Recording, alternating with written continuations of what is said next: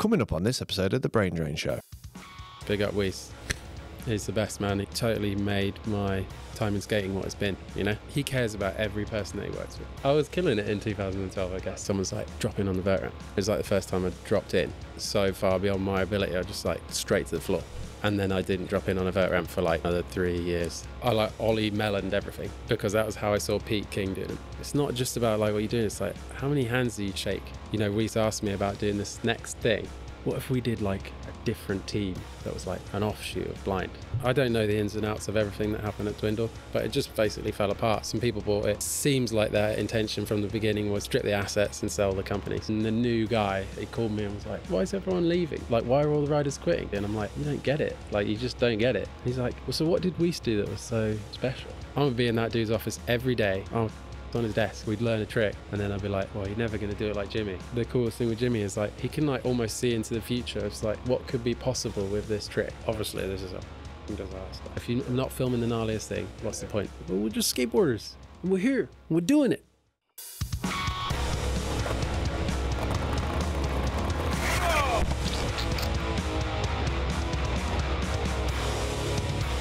Good evening and welcome to another great episode of The Brain Drain Show with me, Forde Brookfield. Joined to my left is my great friend, Toby the Chimp.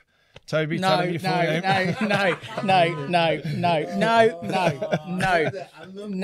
No, we're not having, start again. Toby the Chimp. No, I'm not doing it. If you're saying Toby the Chimp, that is not fair, because that's the Toby sort of, Teabag Richmond. the people will go on the Toby the Chimp. And it'll be like, oh, there's Toby the Chimp. I don't want to be referred to as a monkey. Well, you've either got... We'll call the podcast Baghead and the Chimp. You've either got Teabag Toby, right. Richmond Fingers. Can you just call me by my name, please? Go on then. Sausage fingers is pretty good. He's pretty good at Well, it. they're all saying I had sausage fingers, but I thought my fingers were all right. They're like I mean, I don't know what your fingers look like. I just think it's a funny image of, yeah, they look like normal hands. That's what I'm saying. Like, And then who was it that said he looked like someone out of Prison Break? Was it Frelford? That was me. Oh, yeah. That was me. Joined to our left is a very special guest. it's Sam Beckett. It's Sam Beckett. Round of applause in the studio audience, please. So, just before we get into this, just a little... Ford's got a really good question he wants to ask It's you. not a question, it's just a fun fact. A statement. Yeah. Go. Have you been on your Skatepark of Tampa profile? Not for a long time. So get it loaded, please. So every year there's a picture on there of you, but the picture from your mugshot from 2012 is a mugshot of TNT for no reason. Like, scroll down. That's quite recent. That. Keep going. Under there. Look, 2012's TNT. I was killing it in 2012, I guess. Like, what is that about? Why is it? Look at. That's unusual, isn't it? Yeah, I've never seen that before. And how would someone have searched Sam Beckett 2012 and been like, oh, that's him? Like, look at the difference. I mean, you'd have thought they might not have known who I was, but you'd have thought they'd have known who Tony T was. Well, no, going on that, they've got it right for more of the years than they haven't, so they obviously knew who you were, but they just put that into, maybe you upset someone there at some point or something, I don't know. Right, should we get into the bones of things? The nuts and crannies. The nuts and bolts. Where are you from, Sam? I'm from Norfolk. Whereabouts in Norfolk? Let's get down to the nitty-gritty. The nitty-gritty, place called Wicklewood. Never heard of it. It's next to Wyndham, which is next to Norwich. Mm-hmm. Okay. But I'm not from Norwich at all, yeah. Is that's where you got into skating? Yeah, that's where I grew up. How did you get into skating? It was definitely, that was like Tony Hawk, pro skater, two, You were like boom. a Tony Hawk kid. I was one of them, yeah. 2000s. Like all of my sister's mates, she was like a few years older than me. They were all wearing chain wallets and Oh, it was a good era. Skateboarding and listening to Blink 182 and playing Tony Hawk. And then I just like kind of got in with them a little bit and just got into skating. Me and my mate were just playing in his back garden, you know, the classic. Yeah. But then, should I just go into it? I'm just trying to think. So what sort of time, that was like mid 2000s, early 2000s? Yeah, so it would have been... So what was the skate park over there at that point? Was there much going on? Because what I'm interested in is how most skaters will turn into street skaters, but you went the vert direction. So I'm curious how, coming from that part of the country where there's fuck all, anything. Yeah. there's not barely any street spots. Yeah. How did that all sort of happen? There was Urban Flight that was in the bus depot, and that was open for like maybe, I caught the tail end of it. It was maybe open for a year. I went there on my 10th birthday. So that was in Norwich, right? That was in Norwich. Was that the one that had it was like a vert ramp that was kind of really small and like went to vert pretty quick, real whippy, and had holes in it. Yeah, I went there once. It was shit. The place was dog shit. So I didn't skate vert, but there was like a really long mini ramp that was pretty sick. Yeah. There were people that skated there though. There was a skate scene there. I didn't know anyone. What shops were there at that time? I can't really think. It was Hoax. That's right. And Drift. Hoax and Drift. Is Drift still there? That was more so snow, Drift, wasn't it? Yeah, they did a bit of all sorts, and then Drift turned into drugstore. Right. Or like drugstore was at the location that Drift was at for a long time. Mm-hmm. And then they moved again. Still going. Drugstore still going. They got a little park in the church now. That's right, too. That's stuff, don't they? Yeah, so it looks like a fun location. Sam, yeah. Was you skating on your own at first, or was it already like a little crew? We had a little crew. It was like in the village. There was like 6 or 8 of us, like 2 twins, my mate's older brother, another older kid, a couple of mates of mine, and we just like buttboarding everywhere. Like there was a hill and a curb. Classic. You just buttboarding and going to the curb. And Urban Flight was there. I caught the tail end of Urban Flight. It was maybe open for like a year or so when I was. Name for a skate park. Yeah. I thought it was. Is that it there? That's it. Yeah. That looks amazing. Yeah, that's the like long mini ramp section, and then to the right is like a midi ramp with a spine. That part looks great.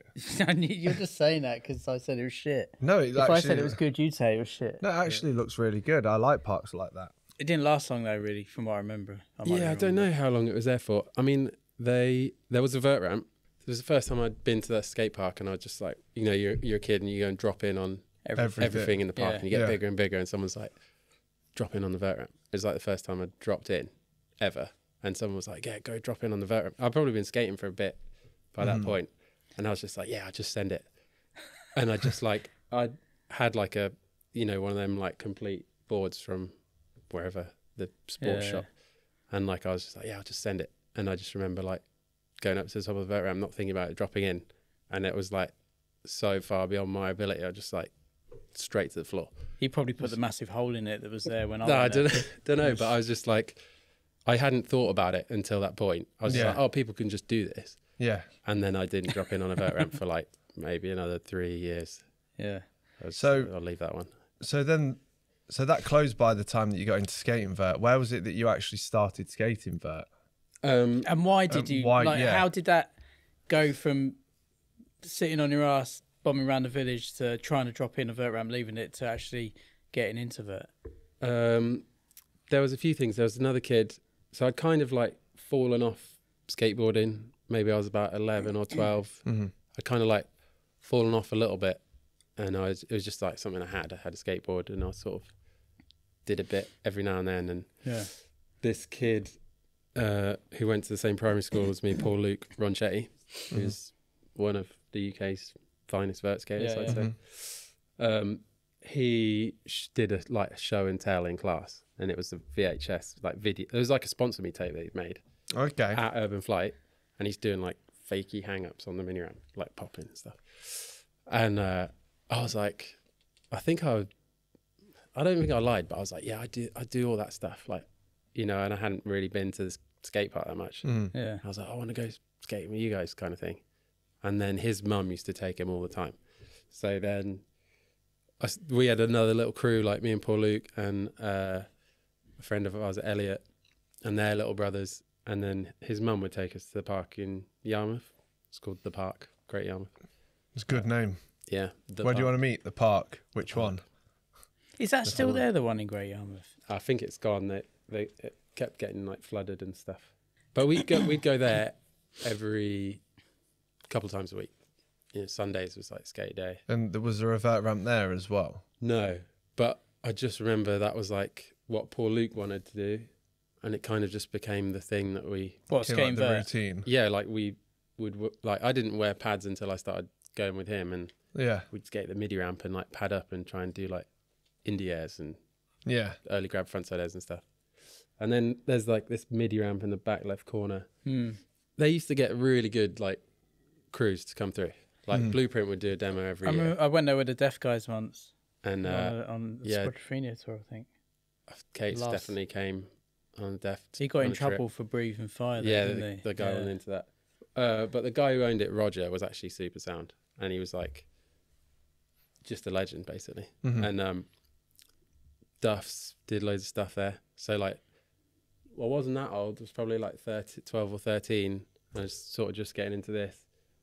And Ramers and Munson and Potter and everyone came down on like a Duff's thing, and we just skated the mini ramp with them. And just like, that was it, you know, you're like, whoa, this is what's possible. I think Roger did a really good job of like showing kids that there was like teams out there and there were people that were good, and like created a bit of a scene around it. And well, that stuff's just really important, isn't it? To show that there's like bigger people doing it that are sick, and you can kind of jump in on those sessions as well. Yeah. Like demos and team things don't really happen anymore. Yeah. And it would be good to bring those back. That big bank at the end, that was like someone on the quarter pipe product toss. You know, there'd be like 30 kids, and just like every time teams came through, it's just like. Also, another thing that they probably got a lot of people going there is because there wasn't much out that way. Yeah. So and there was fewer skate parks. So when you did things, it was you know that was part of the kind of stuff, wasn't it? I mean, Norfolk getting a train there a couple once to Great Yarmouth for a death thing. It's not on the way anywhere. It's like you don't go to Norfolk unless you go into Norfolk. Yeah, it's not like nothing around it. You end up going. Yeah, it was a busy park back in the day. So, what was the first proper vert ramp then? Yeah, when did vert come into it? So, I was skating with Paul Luke all the time. His parents had kind of just seen that like skating was something good for him. Yeah. You know, like he was, I don't know whether he wasn't necessarily like into school or whatever, and his parents had just, or other sports, or I was pretty happy doing whatever. You know, I was into hanging out with my mates, or I did judo they'd seen that like skating's really good for him. Like let's really support him. Let's jump on it, yeah. And they'd been out to America, and he'd like sent me this postcard, and it was like, oh my God, I saw Bucky Lassick, Sean White, and whoever skating a session at the YMCA.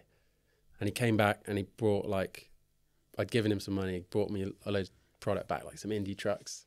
They got cheaper out there. And then when he came back, he was like, I just want to skate vert. And then that was like, went from going to the park at Great Yarmouth to like Sundays going to like Bay 66 or PlayStation at the time. And they had the ramp there, and then there's a ramp at Creation. Tony Hawk's going to do a demo. I remember sending, I couldn't go to it because I had school, but his parents were like, oh, we'll take him. And I remember like giving him my Tony Hawk Pro Skater 2 like case to get it signed. You know, have you still got it? Yeah, still got it. Amazing. So like, you know, and then it was kind of like there was a bit of the vibe around this vert thing building, and it was just you two, just me and him, really. Yeah. And like we had another mate, Elliot, and the brothers, but they were like not really into skating vert. They just came to the skate park and just whatever. Yeah, I'm just curious because like it's a real specific element of skateboarding. Yeah. And like, you know, when I grew up, we had Stevenage vert ramp was still there, but we never got involved with it, and then it got smashed up and stuff. And I always regret not getting into vert at the early age, because I think you kind of got to get into it kind of early. Yeah, the earlier you get into it, the because better. Now I couldn't think of anything more scary than standing at the top of a 14-foot high vert ramp.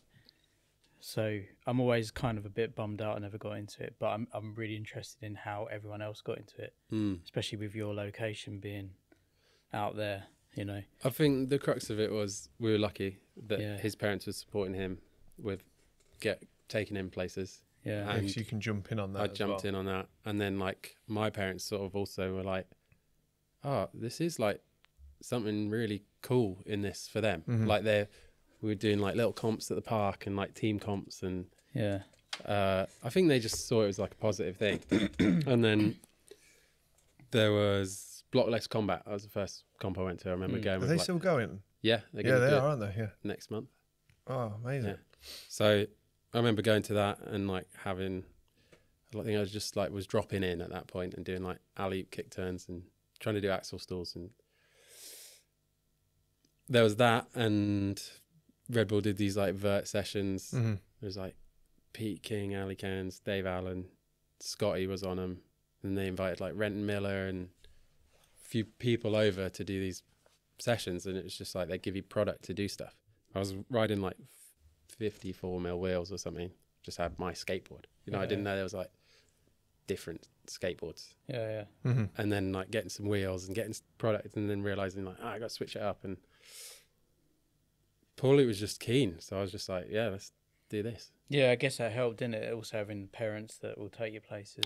And that was at that time, other than like skating in the village, that was my experience of skateboarding. So it's like they're going skateboarding. Can I come? Yeah. Yeah, like let me jump in, you know. What was your the learning curve of getting into vert? Like obviously dropping in and kick turning and you know axle stalls and stuff. But when did you get to the point where like you were comfortable with airs and that, you know, and how long did that take? Like when I look back at it now, I think it was rapid. Yeah. It was basically like you drop in next, like you just want to learn everything. Yeah. Early grabs. Because you're hungry at that age, aren't you? Axle stalls, like we're skating with people. Those Red Bull vert sessions were really like beneficial for like pushing people. You're seeing people skate, like seeing Andy Scott and you know, like Ali and Pete were all on it. I just want to do a backside air like them. Like, so it's like, did they help you? Yeah, they kind of give you tips, but it's just like just being around it. What's the top 3 tips of learning backside airs on vert, Sam Beckett? The way I started, I like Ollie meloned everything. Right, yeah. Because that was how I saw Pete King doing them. And I was like, I want to do it like that.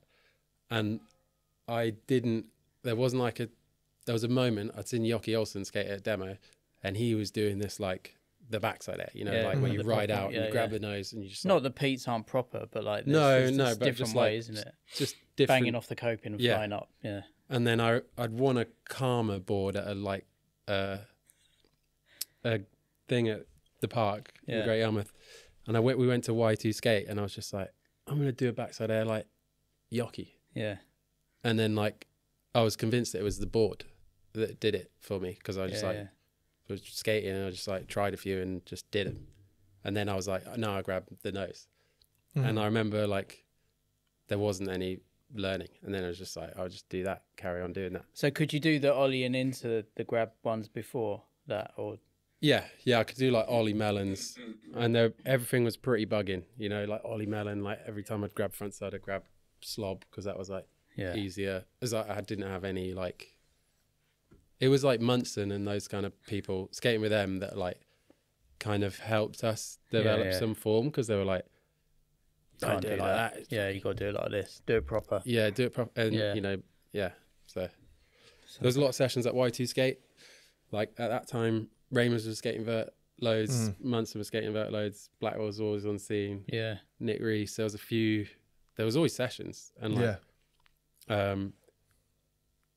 that was like a really nice period of time, because Peterborough was like pretty bit closer to us than anywhere else. So, but regular sessions there with... What was the name of the guy who ran the park there? Oh, Lee, that's it.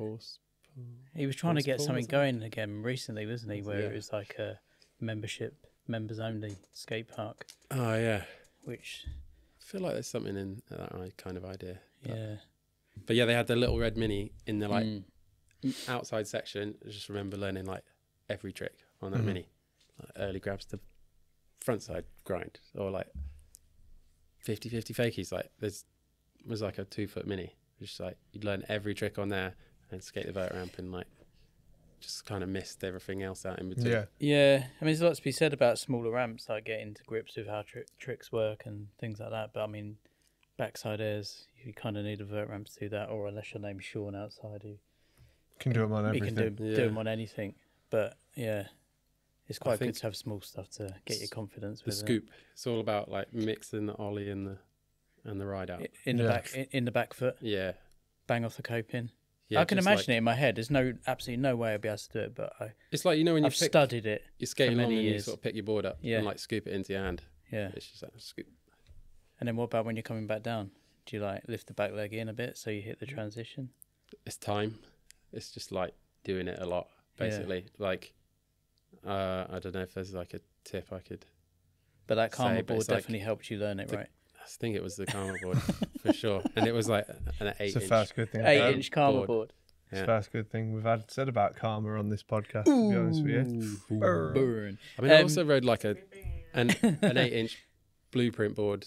Yeah. Like one of those. Like, I started to get some product from these like competitions that I did regularly, and I got some slide rails as well. So I was riding this like 8-inch like Fucking weird green, setup. team Mark Bain's board. Or something. blueprint board with like some pink slide rails, and I was like wanted to skate vert. I was like, fuck it. Yeah. well, it worked out. What were your like early sponsors around that time then? Were you picking anything up around that time? What age are we talking, and how long had you been skating vert for before you started kind of like getting like the odd little sponsor or something? And what were your first sponsors? It all happened in like the space of a year, basically. Like that period from like being about 12 or 13 to 14. It was like everything happened really quick. Progression at that age is so quick as well, isn't it? I think that's the time, like you're just absorbed by it all. And because we lived further away, it's like Sundays, skate day, 7 hours at the park. You're just there. All day. Yeah.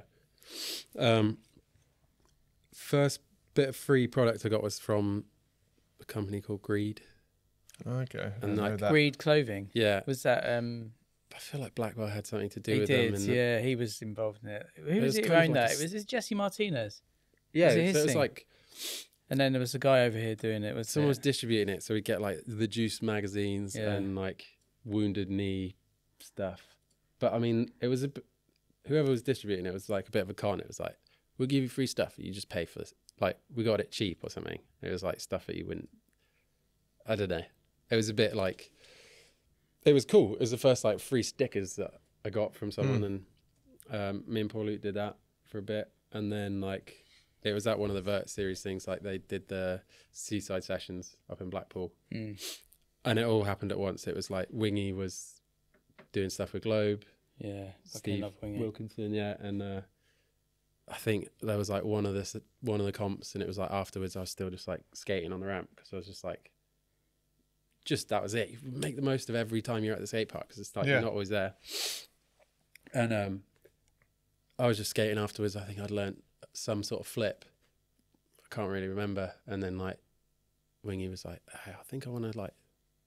He'd been like giving me these vouchers to get shoes, and he was like, yeah, do you want to get some shoes? And then I was like walked away from that like, oh my god. And then like same day, Dave Allen was like, I think we should send you some Oakley stuff because he was like doing some team manager stuff for Oakley. And then it kind of went from there, and like Dave was getting boards from Pig City, and Dave would just give me his like he'd barely skate his boards, like the hand-me-down boards, but they were like 8.5 inches, and I was still riding the like 7.5 inch trucks kind of thing. And I was getting Dave's hand-me-downs for a bit, and then I think I was in Pasty somewhere and was like, these Pig City boards, like I'd quite like to buy one that's like my size. Like because Dave's are a bit big, and he was like, oh yeah, I reckon we could get you some boards, and then like he just sent me some boxes, and that was kind of the setup, and it was like Globe, Pig City, Oakley, and at the time like Scotty rode for all of those companies, so I was just like, this is the sickest thing ever. Like, I'm on the same team. So how old are we talking this time? Like 14 or something? I'm 14 at that point, and it was like, I wasn't on Pig City for long before like Wingy, because he was doing Globe, and they started Blind Europe, and then he was like, I think this would be pretty good for you. They started doing like Blind. Yeah, I don't know if it was like a splinter thing, but it was like called Blind Europe. It wasn't. It wasn't just Blind distributed in Europe. It was Blind Europe. They had a whole separate team and everything. It was a weird one for teams at that point, wasn't it? 'Cause it was like UK team, European team, American team. There was just so many different little offshoots of like one brand, but just had different team divisions. I thought it was a good way to do it actually, because like, well, it just breaks down the stages, doesn't it? Yeah. Working your way up, going from like Flow to like Blind Europe, and then obviously then Blind US. Yeah. It's kind of like categories of it. For those like European dudes, it's like if you're either like just getting float boards Yeah. and you're kind of nothing, or you're like on the full team. And there was like so many dudes that were somewhere in the middle of that. So like, yeah, they took me on I went on this trip and I was still like, I was like green as hell, you know, like Pig City board, like had 2 boards, one for like vert and one for cruising around because I didn't want to mess up my vert board kind of thing. I'm probably like, yeah, like I say, I'm like 13, 14, that's same time. And on a trip with like Wildman and Daryl Cashman, and then there's like Paul McNow, Mark Appleyard, Matt Mumford, Eero Antilla, like all the kind of globe heads, and I'm like losing your shit. Well, I just don't have no place being there really. Yeah. I'm like, I think we went to Prisic Plaza, and I was like, right, get my pads on. Yeah. Like, did a few backside airs in the, but I think Mumford was like, oh, that's quite a nice backside air. I was like, oh, thanks. Cheers, mate. But like, Thank you, you mate. know, just little kid with a pad bag, like first time I ever been on it, anything Yeah. skate related, and they're all like getting loose. I think we went to the Blue Dog, Yeah. and just like people are. I don't. Daz, were you here when that global lot came to the Blue Dog? Yeah, I remember like Mumford and Appleyard being at the bar. Yeah. But I feel like that session didn't really go off. I feel like it might have been, it rained a bit or something. I think it rained. Yeah, I remember sitting in the pub, being like a bit scared Yeah. because I was in a pub, Yeah. and like Philip Schuster was like another younger, like I don't know if he was Swiss or something, Yeah. but it was like I was sat with him like, What do we do? what do I do? Yeah. And like Eero was just like, I've probably never seen people smoke weed or anything. Eero's Yeah, there, yeah. like kind of stoned out. It kind of, for people listening, the Blue Dog was the pub in Derby on Sadlergate that had a mini ramp in the back. that was kind of I'd say that was my first viewing of like, Grown up skateboarders. yeah, people skateboarding happening in like that kind of Yeah. way. And just like, you know, Wingy hooked me up a lot over those years, and just like, you know, I think about it quite a lot now. It's like you take younger people around, but like the way What were your folks like with that kind of setup of? they were cool. They were just like, you know, they were just wanted to support me, do whatever. You know, they're They like, could see you were into it, so they it could was like, yeah, see I you've was got to into do it. I was like focused on this thing, whatever it was. There was no like goal. It was Yeah. just like Skate. get Get him out of the house and get him better at skating, do Yeah. this thing. Like, Yeah.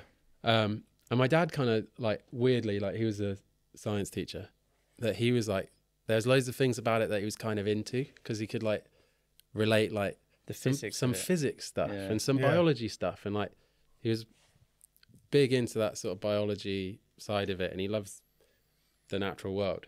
But there was like elements of it, and then it turned into me and him just going on these missions to places.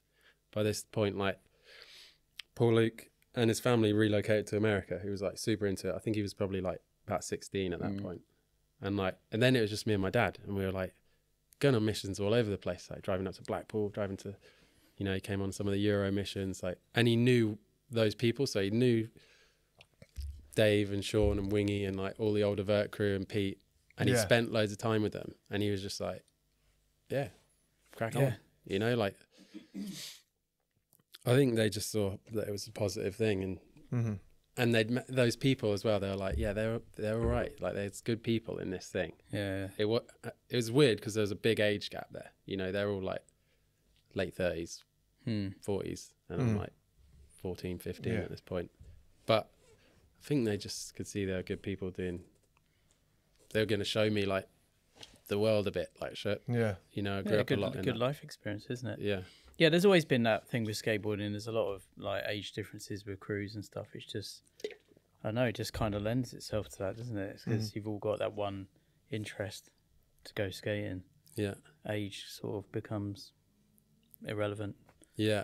I think that was really prominent in the vert thing as well, because there was like, So few of you, there was, I guess. yeah. So it was, everyone was in it together. Like, I think there would be a session day. You'd speak to people if there were going to be a session, and you'd all turn up, and you'd all be there for the same session.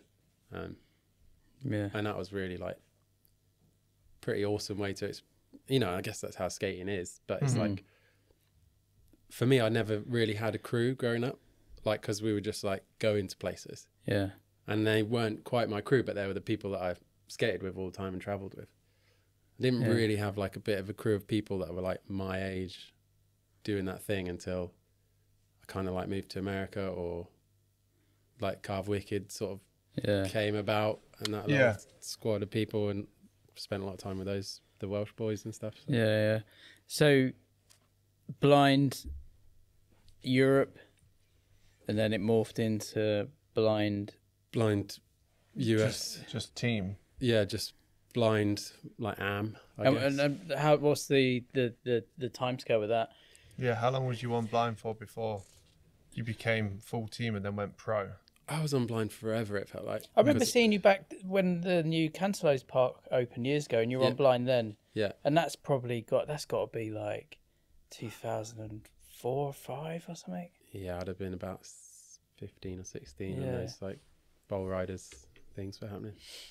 So I was just doing the Blind Europe thing, started going to America and like doing the vert thing out there, and like there was comps, and started doing like AM comps and Tampa AM. I mean, you could probably tell me what year I went to Tampa AM, about 16 years ago.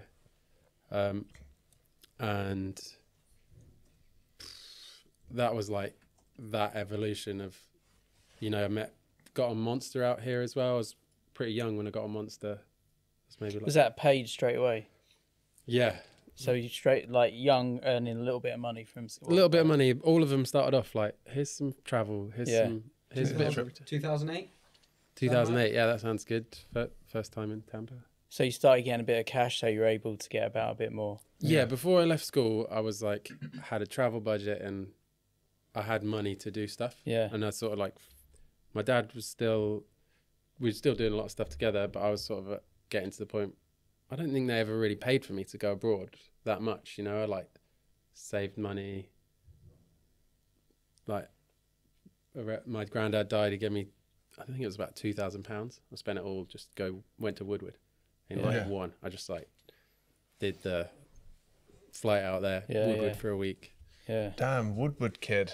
Yeah, interesting. I was a week at Woodward kid. It's crazy. Yeah. There was a few people I knew that were like keen on that kind of way of doing it. I think like you don't learn that much in a week out there, but what it shows you is that thing of like, once you see what's possible and you see like, there's all this stuff in one place, and like there's concrete bowls and there's a vert ramp that's like it's 15 foot, and there's a resi, and there's like skated with bloody Andy McDonald, and like you see what's possible, and then you come back and then you do all your learning. It's like that's what kind of gives you a bit of a boot. So you were going out to the States at that time to enter like vert comp series, or did you go out for? I think like I went out for Tampa.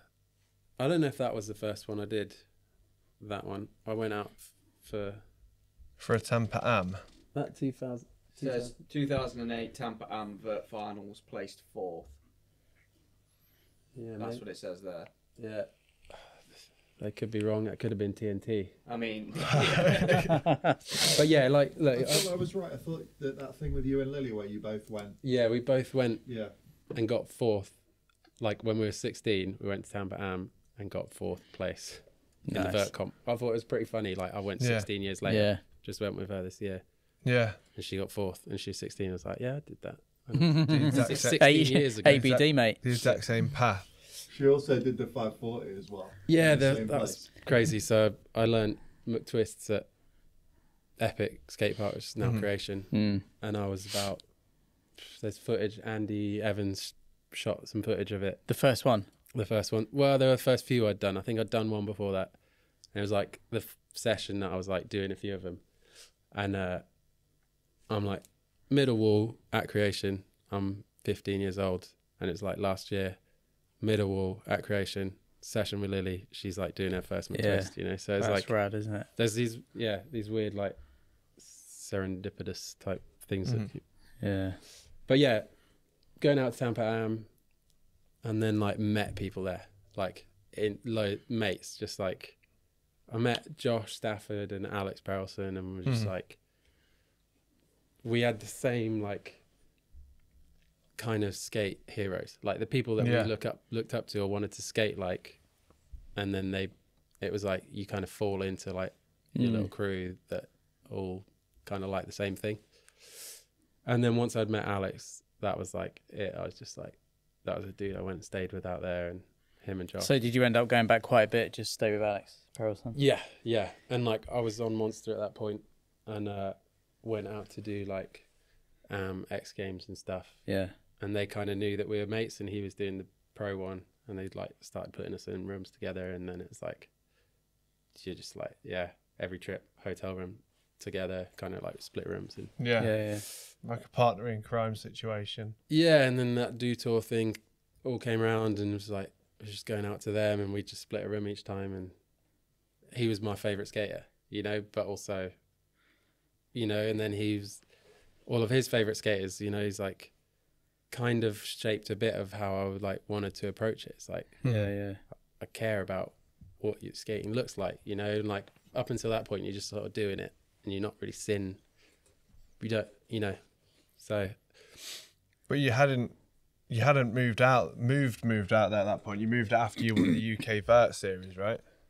After I won the UK Vert, that was it. That was made millions. I'm going to go out there. That's it. That made it. So completed it. What year was it when you actually moved out there? She was out there for quite a while. Yeah, I was back and forth throughout school, and like I was getting paid by various people, and I could just kind of go back. What were your mates at school who didn't skate? They were like, "This guy's killing it, getting all this money. He's got." I don't think people at school sponsored even by know. Monster. Yeah. Like, no one notices, do they? Did you keep it pretty low key? Yeah, all my mates knew, and they were like stoked because they all drank Monster. So it's like, just here you go. Here's another crate of Monster for you. But yeah, I was back and forth, and my parents were like, they supported me so much. Yeah.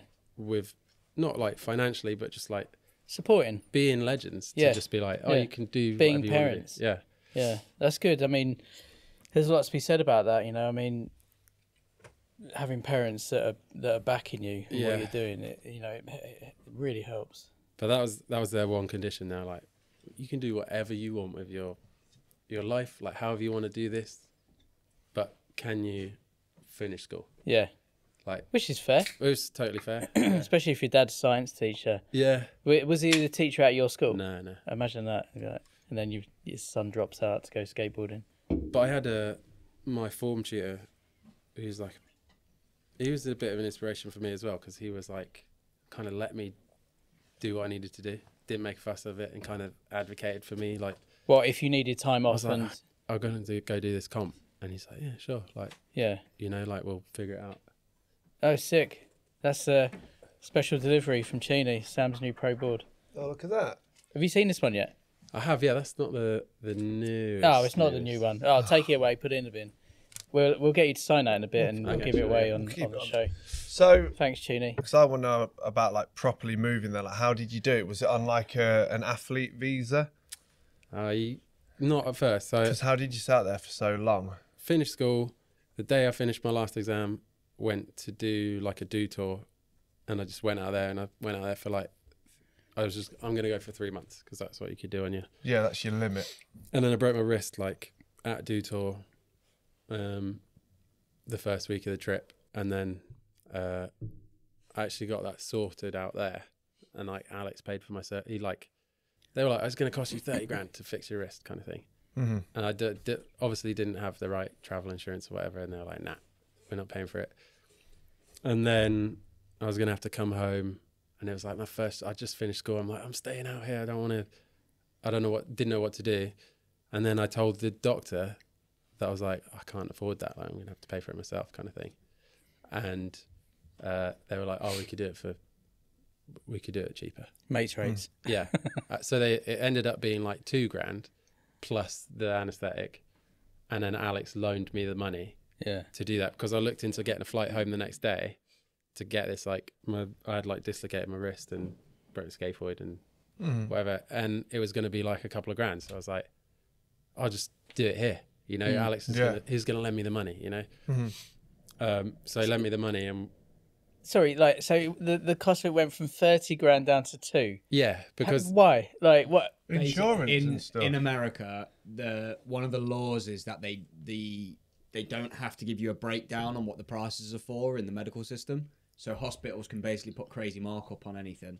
It's one of the things that's like a bit of a problem with the healthcare system. So actually, it was only the bare cost of it was $2,000. I think like the insurance company, they would charge them this much, and then what they were going to charge me as a person paying for it myself was like it was cool because it was in San Diego, and like there's loads of skaters around there, and like Core Orthopedics is like down the road from the YMCA where everyone skates, and they like, you know, they got all like Tony Hawk and whichever skaters had been in there for their surgeries, and they were like, yeah, we'll help you out. So they hooked it up, and Alex paid, and I kind of owed him a load of money for a while, but it was sort of chill. And then I stayed with Alex.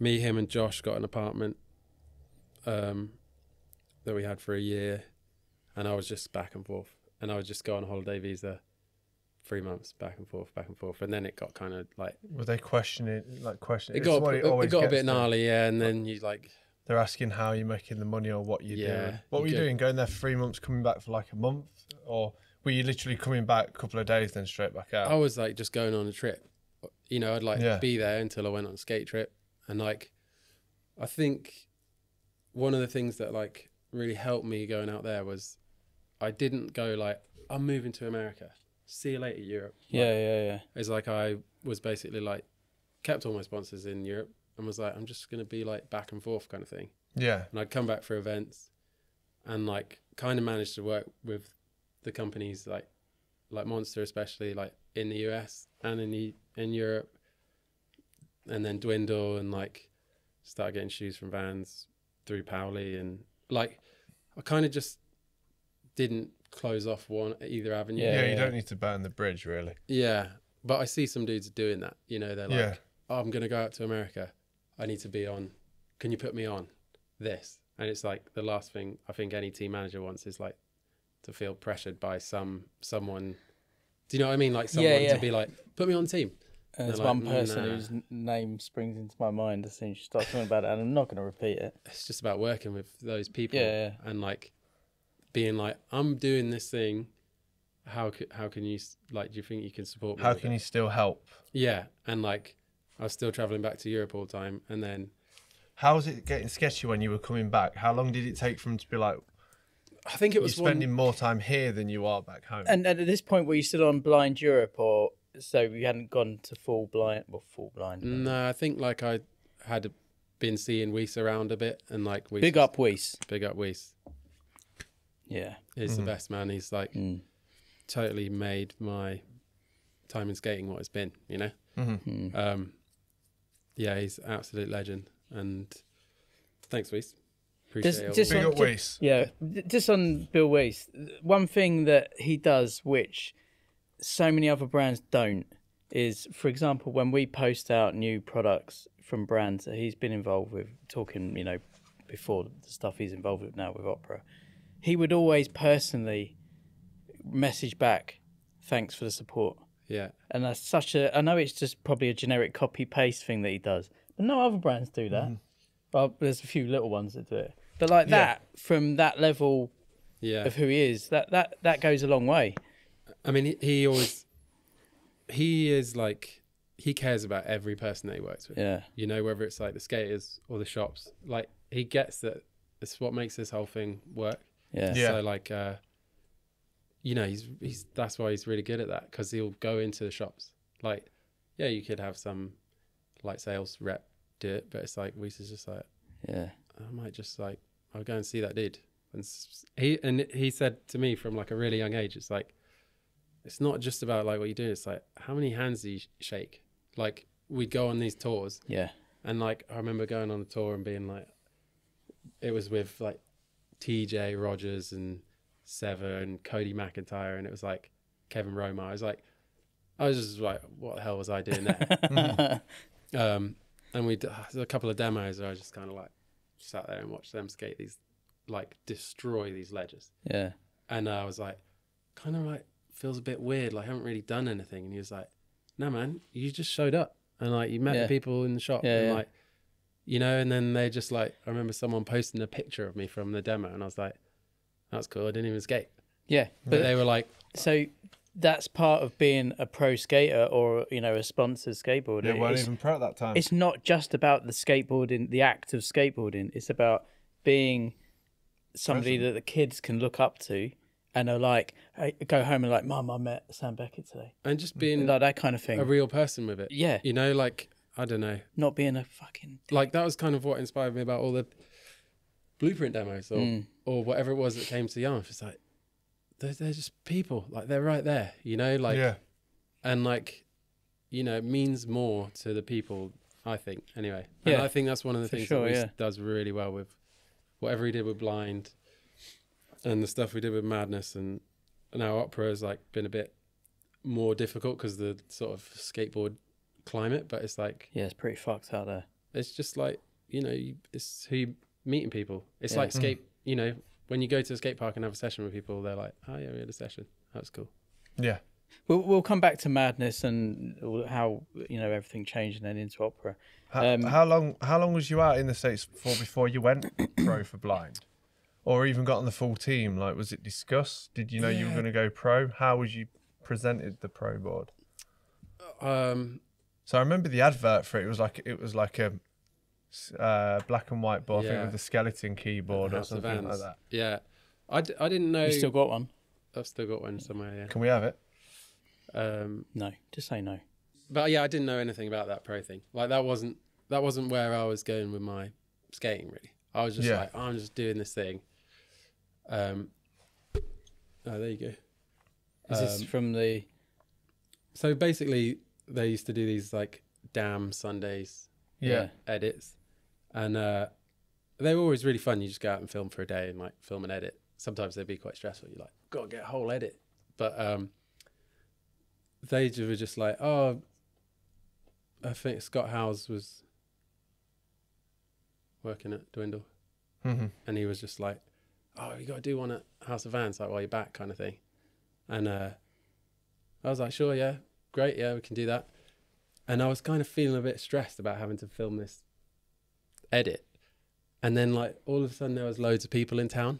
And I was like... What's going on here? I was like, no, I had no idea. I was like, basically, I've got to go and do this. I've got to go and film this thing. Like, everyone's like, yeah, cool, whatever. Like, we're just like, you know, like, Juju was there. We were skating with Juju all the time. Jake Collins, Socks, and, like, I think Pete and Mark were there. Just like loads of people were in town for some reason. Mm-hmm. And I had no idea. I was just like, oh, this is cool, everyone's here, but kind of annoying because I really need to, like, film this edit. Yeah. And, like, it's like, I remember being like, I wasn't pissed off or anything, but I was kind of like stressing because You it was want to rush the edit out. I to see wanted to, everyone like, that's in have a town. session with my mates and stuff, but I'm like, I don't know what else I'm going to do in this thing. Like, Yeah. and I had no idea, basically. Like, we hooked it all up, and he'd worked with Navs as well because Skeleton Kid. Just And then it was definitely the biggest surprise ever. And people were like, you're an idiot. Like, how did you not know? There was like 20 of my mates in town. But I just, like, wasn't where my head was at with it. I'm not like, I'm going to be pro. Because like, you wasn't expecting it. No, and also, like, the other pros on the team, like, that I was, like, kind of traveling on some trips with, were like I say, it was like TJ Rogers, Cody McIntyre, Kevin Romar. I was like, that's who's pro on this company. And I was just sort of like, it was a bit of a fallout. And I guess that's kind of why it made sense. You know, Weiss asked me about doing this next thing. A few times we were trying to get it going.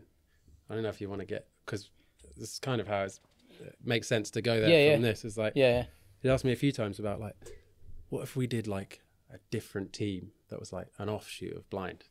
And I was like, oh yeah, it'd be cool to have some people to, like, skate with on a trip, sort of thing. Yeah. Because at that point, you'd just been going on trips with street skaters, right? Yeah. And just, like, which was pretty epic. Yeah. Because it was the side of skating that, again, I was, like, exposed to, like, just seeing how good people could be on TJ skate. Rogers. Yeah. Like, TJ, I've never seen anyone just, like, do so many skateboard tricks and just shut, like, a ledge down. Yeah. You know, like, just skating a ledge and just, like, hours of just, like, reeling off tricks. And anyway, so that was, I wasn't really expecting it because of that kind of thing. And when we did say, like, hey, we should do something, It's so sick that Weiss approached you about it as well Yeah, and was like talking to you about it. yeah, it was a bit. I didn't. Again, I think I was pretty naive. I was a bit oblivious to what was going on. He's like, Yeah. "Yeah, we'll just do another company kind of thing," and I was like, "Yeah, all right, that's cool." And he was talking like, there was talk about who else we were going to get involved and how it was going to work. And out. what names were being thrown around at that point? I think Brad McLean was like really killing it at that point, and like we were just like, yeah, Brad's good. He doesn't have a board sponsor, or maybe he was on Powell or something. But, and then Alex was kind of like in his up and down phase at that point, and he was like, the things with Real had sort of just ended, and there was other stuff going on. He had like, and he was sort of, and it kind of all aligned at that moment. And Clay had moved out from, where is he from? North Carolina or something? Carolina, somewhere out there. America. Somewhere in America. That Yeah. wasn't California. I could be so wrong. Sorry, Clay. I don't know it. I can't remember. Can you Google that, Fraser? Shout out, Clay. How do you spell his surname? Krina? How do you say it? K-R. He was skating for Moonshine K-R-E-I. for a while, wasn't he? Do you remember that? Yeah. Like the UK Yeah, brand, there you like go. Jesse Thomas was on it. Yeah. I met him years ago at the boardroom in Leicester, and he was that park was just too small for him. South Yeah. Carolina. Like South Carolina. everything was too small for him. Everything just looked like a mini ramp when he was skating the biggest shit. Yeah. Clay had basically was in California, and he was kind of like, we were skating with him a bit, and he was going to lots of vert things, and he just, that vert attack where he'd just skated the whole thing padless and hit the roof and gone nuts, and it was like, Yeah, he went mental that year, didn't he? he went absolutely mental, and it was just like, that's the dude. He's like on Moonshine or whatever, and it's like, yeah, that's cool. So Clay kind of came into the mix, and at that point, You spoke to Ace as well, didn't you? Ace Pelka. I spoke to Ace. Yeah, that was Yeah. a bit afterwards. So I was going to say, you clearly had a lot of input with the team, because when Ace was on, we were like, how did you end up on that? And he was like, you found him and messaged him about it. Yeah, he was like, he just included us in everything. So Yeah. from the beginning, him and Bod included us in Which is sick. it didn't have a name. It was like, we came up with lots of stuff, but he was like, what do you think about this? What do you think about this colour? What do you think about this? What was Madness's original name? Was it Mind Trip? No, so that was a whole other side thing with that, like after we'd got going. So, but I'll get there eventually. I Yeah, reckon. take your time, yeah. There's Basically, just so like many questions. we've kind of assembled a bit of a crew. There's like me and Alex and Clay, and by that point, I'd given Clay my room at the house, and I converted the shed at Alex's house With the goats. with the goats. Yeah, Alex had bought this house, and it was a full skate house. There was probably like 7 of us that lived there. Was Alex doing quite well out of skating at that stage? I can't really he'd like, been killing it. Yeah, So he was on and off Real, wasn't he? And yeah, he'd But- been killing it, and then kind of like, contest winnings, I guess, as well. yeah, he won Maloof, and Yeah. he kind of got a bit lost in the party, and I think just as well having a lot from a young age, Yeah. and he devoted his whole childhood to skateboarding. So like, that's what one of the things he'd say is like, my youth, like not like his youth, but is like, he didn't speak to people Yeah. or like do like normal He just skated. 18-year-old things. Yeah. He was down at the ramp, like filming, just like perfecting skateboarding. He was on a quest to like perfect vert skating, So it's like He got pretty close to he completely. He was the golden child, I reckon. Yeah. He got pretty close. I remember seeing the first clips of him coming out. Like, I can't remember what ramp it was, and he was just flying around. I thought, oh, here we go. Yeah. Like, he's definitely on something here. It, Like, he was so high and just travelled so far. it was like, I got some goosebumps. It was magic. Yeah. Like, his skateboarding was absolute magic. And then like, yeah, I got really like lucky, because we became such good friends. We got to spend so much time with him, and then Yeah. he introduced me to all of it, Like, then I was like, we'd be at comps and we'd be hanging out with Rune, and we'd be like hanging out with PLG or whoever, and his favourite skaters were like you know, Max Schaff, and Yeah. we're just like obsessing over all of these skaters, and that was like kind of shaped a lot of how I wanted to skate, and like Yeah, I bet. and also got really lucky in becoming friends with a lot of those people, you know, like Grosso always looked out for us, you know, because he loved Alex, and then he's like, who's this kid? Yeah, cool. Like, so we got super lucky in that scene, and like, and I got so much to thank Alex for, just because he put up with me for a long time, you know, and he kind of took me in, and like I stayed with him and his dad for a bit, and then we had a place, and I had a permanent place at his house, you know. Yeah. And he kind of let me come and go as I pleased, and Shout out Alex. shout out Alex Perelson. But yeah, so that's kind of forming this little crew, and Clay's living with us, and then Jack Fardell came into the mix. Jack Fardell was sick. Yeah, and then Cody Lockwood was sort of hanging out with us for a bit, and then he it went kind to of Creature. he went to Creature like just before we were going to launch, and Chris Coate was kind of like coming on some missions with us, and we were skating pools with him a bit, and like I was so keen to get him involved Yeah. because he's like Savage. Because he's incredible. fucking sick. Yeah. But yeah, we kind of like, he gave us that free reign to like form. Did he say how many riders you needed, how many AMs, how many pros, or was it just... He was just like, Do I what think you he was need to. aiming for 4 of Yeah. us, but he was like, you know, he was like, it has to be organic, like whatever you guys want to do. Yeah, And it that's made rad. sense because we lived in the house together, Yeah, you yeah. know, and then we were just going on filming missions, and it all really worked basically because I was like, yeah. And then the name got... The name thing, yeah. So there was another kid, Toby Ryan, who just is like insane now. He was kind of knocking around and like was a little vert kid, and we were just like, He was a vert kid. oh yeah, he was savage, amazing frontside inverts. So hang on, we're talking about the guy who backside ollie flipped down Wallenberg. Yeah, He was a vert kid. he was vert kid, yeah, and he skated mega when he was like he was like So that probably explains why he's a maniac on the Yeah. street, isn't he? he was He's like only a mega tiny, fetus. isn't he, as yeah, well? yeah. So we were bringing him on some trips, and like, you know, he was just growing up, and he was sort of learning what he wanted to do with skating, and I think he Messing was, about on the mega ramp. yeah, and he was sort of like, got to the point where he was like, oh, you know, I kind of want to do this. I think he was getting some pressure from DC to just film street stuff, and we'd like been on this Madness trip, and he's like, it was insane. This little guy could just like do tail grab 5s and stuff, and frontside flip through corners, and like, I mean, yeah, that kid is. I wonder if he still throws it down on vert every now and then. Because that sure he part could. that came out fairly recently with him, Yeah, it was the gnarliest street stuff. Yeah, like he could do like Jolly Mambas, like the frontside invert revert type thing, and But it's like Yuto as well, isn't it? Like he can. yeah, Yuto's. Like, it's fucking. Imagine being that good that you can do both to that standard. Yeah, Like, I think it really helps your board control and stuff. Like even like I remember Ross McGowan just like being really good at cracking airs, frontside airs, and then seeing him skate street and just like, wow, that's amazing that he can. Yeah, translates, I guess, doesn't it? Sorry, yeah. So the name thing, we were going to go on a Europe trip. Yeah. And this guy from Canada had been like messaging us, and apparently he had a company called Madness, but it was like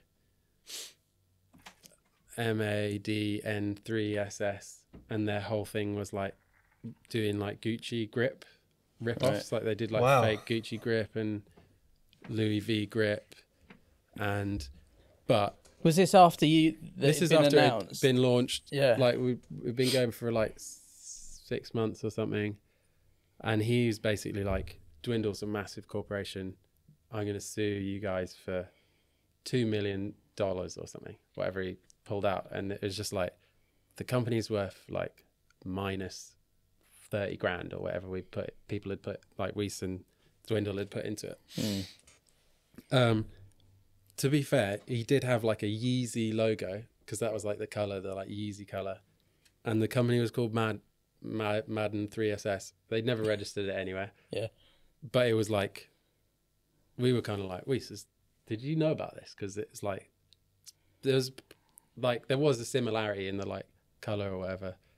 And while this whole like, this guy's like threatening to take Dwindle to court, we were like about to do this tour, and then they were like, shit, we just changed the name of the tour for like, so it's like Mind Trip Tour. I don't think anyone was really that like gassed on that name, but it was like kind of fit the aesthetic of all the graphics, you know, because the graphics were like heads and, you know, like Madness stuff. So, but so we went on this tour. We went around Germany, UK, somewhere else, a bit Spain. It was pretty sick. Good little trip, and like, did Tino come with us? Martino Cataneo. And the whole time it was like kind of, we weren't like, is it still called Madness or is it Mind Trip? We didn't know how it was going. I remember it changing, And I think like Gary Rogers had done something on Skateline. It was like after it had changed back, and he's like, thank God that one is like, who came up with that? But it was just like a kind of last minute, like, okay, something needs to change, because they could actually get sued for it.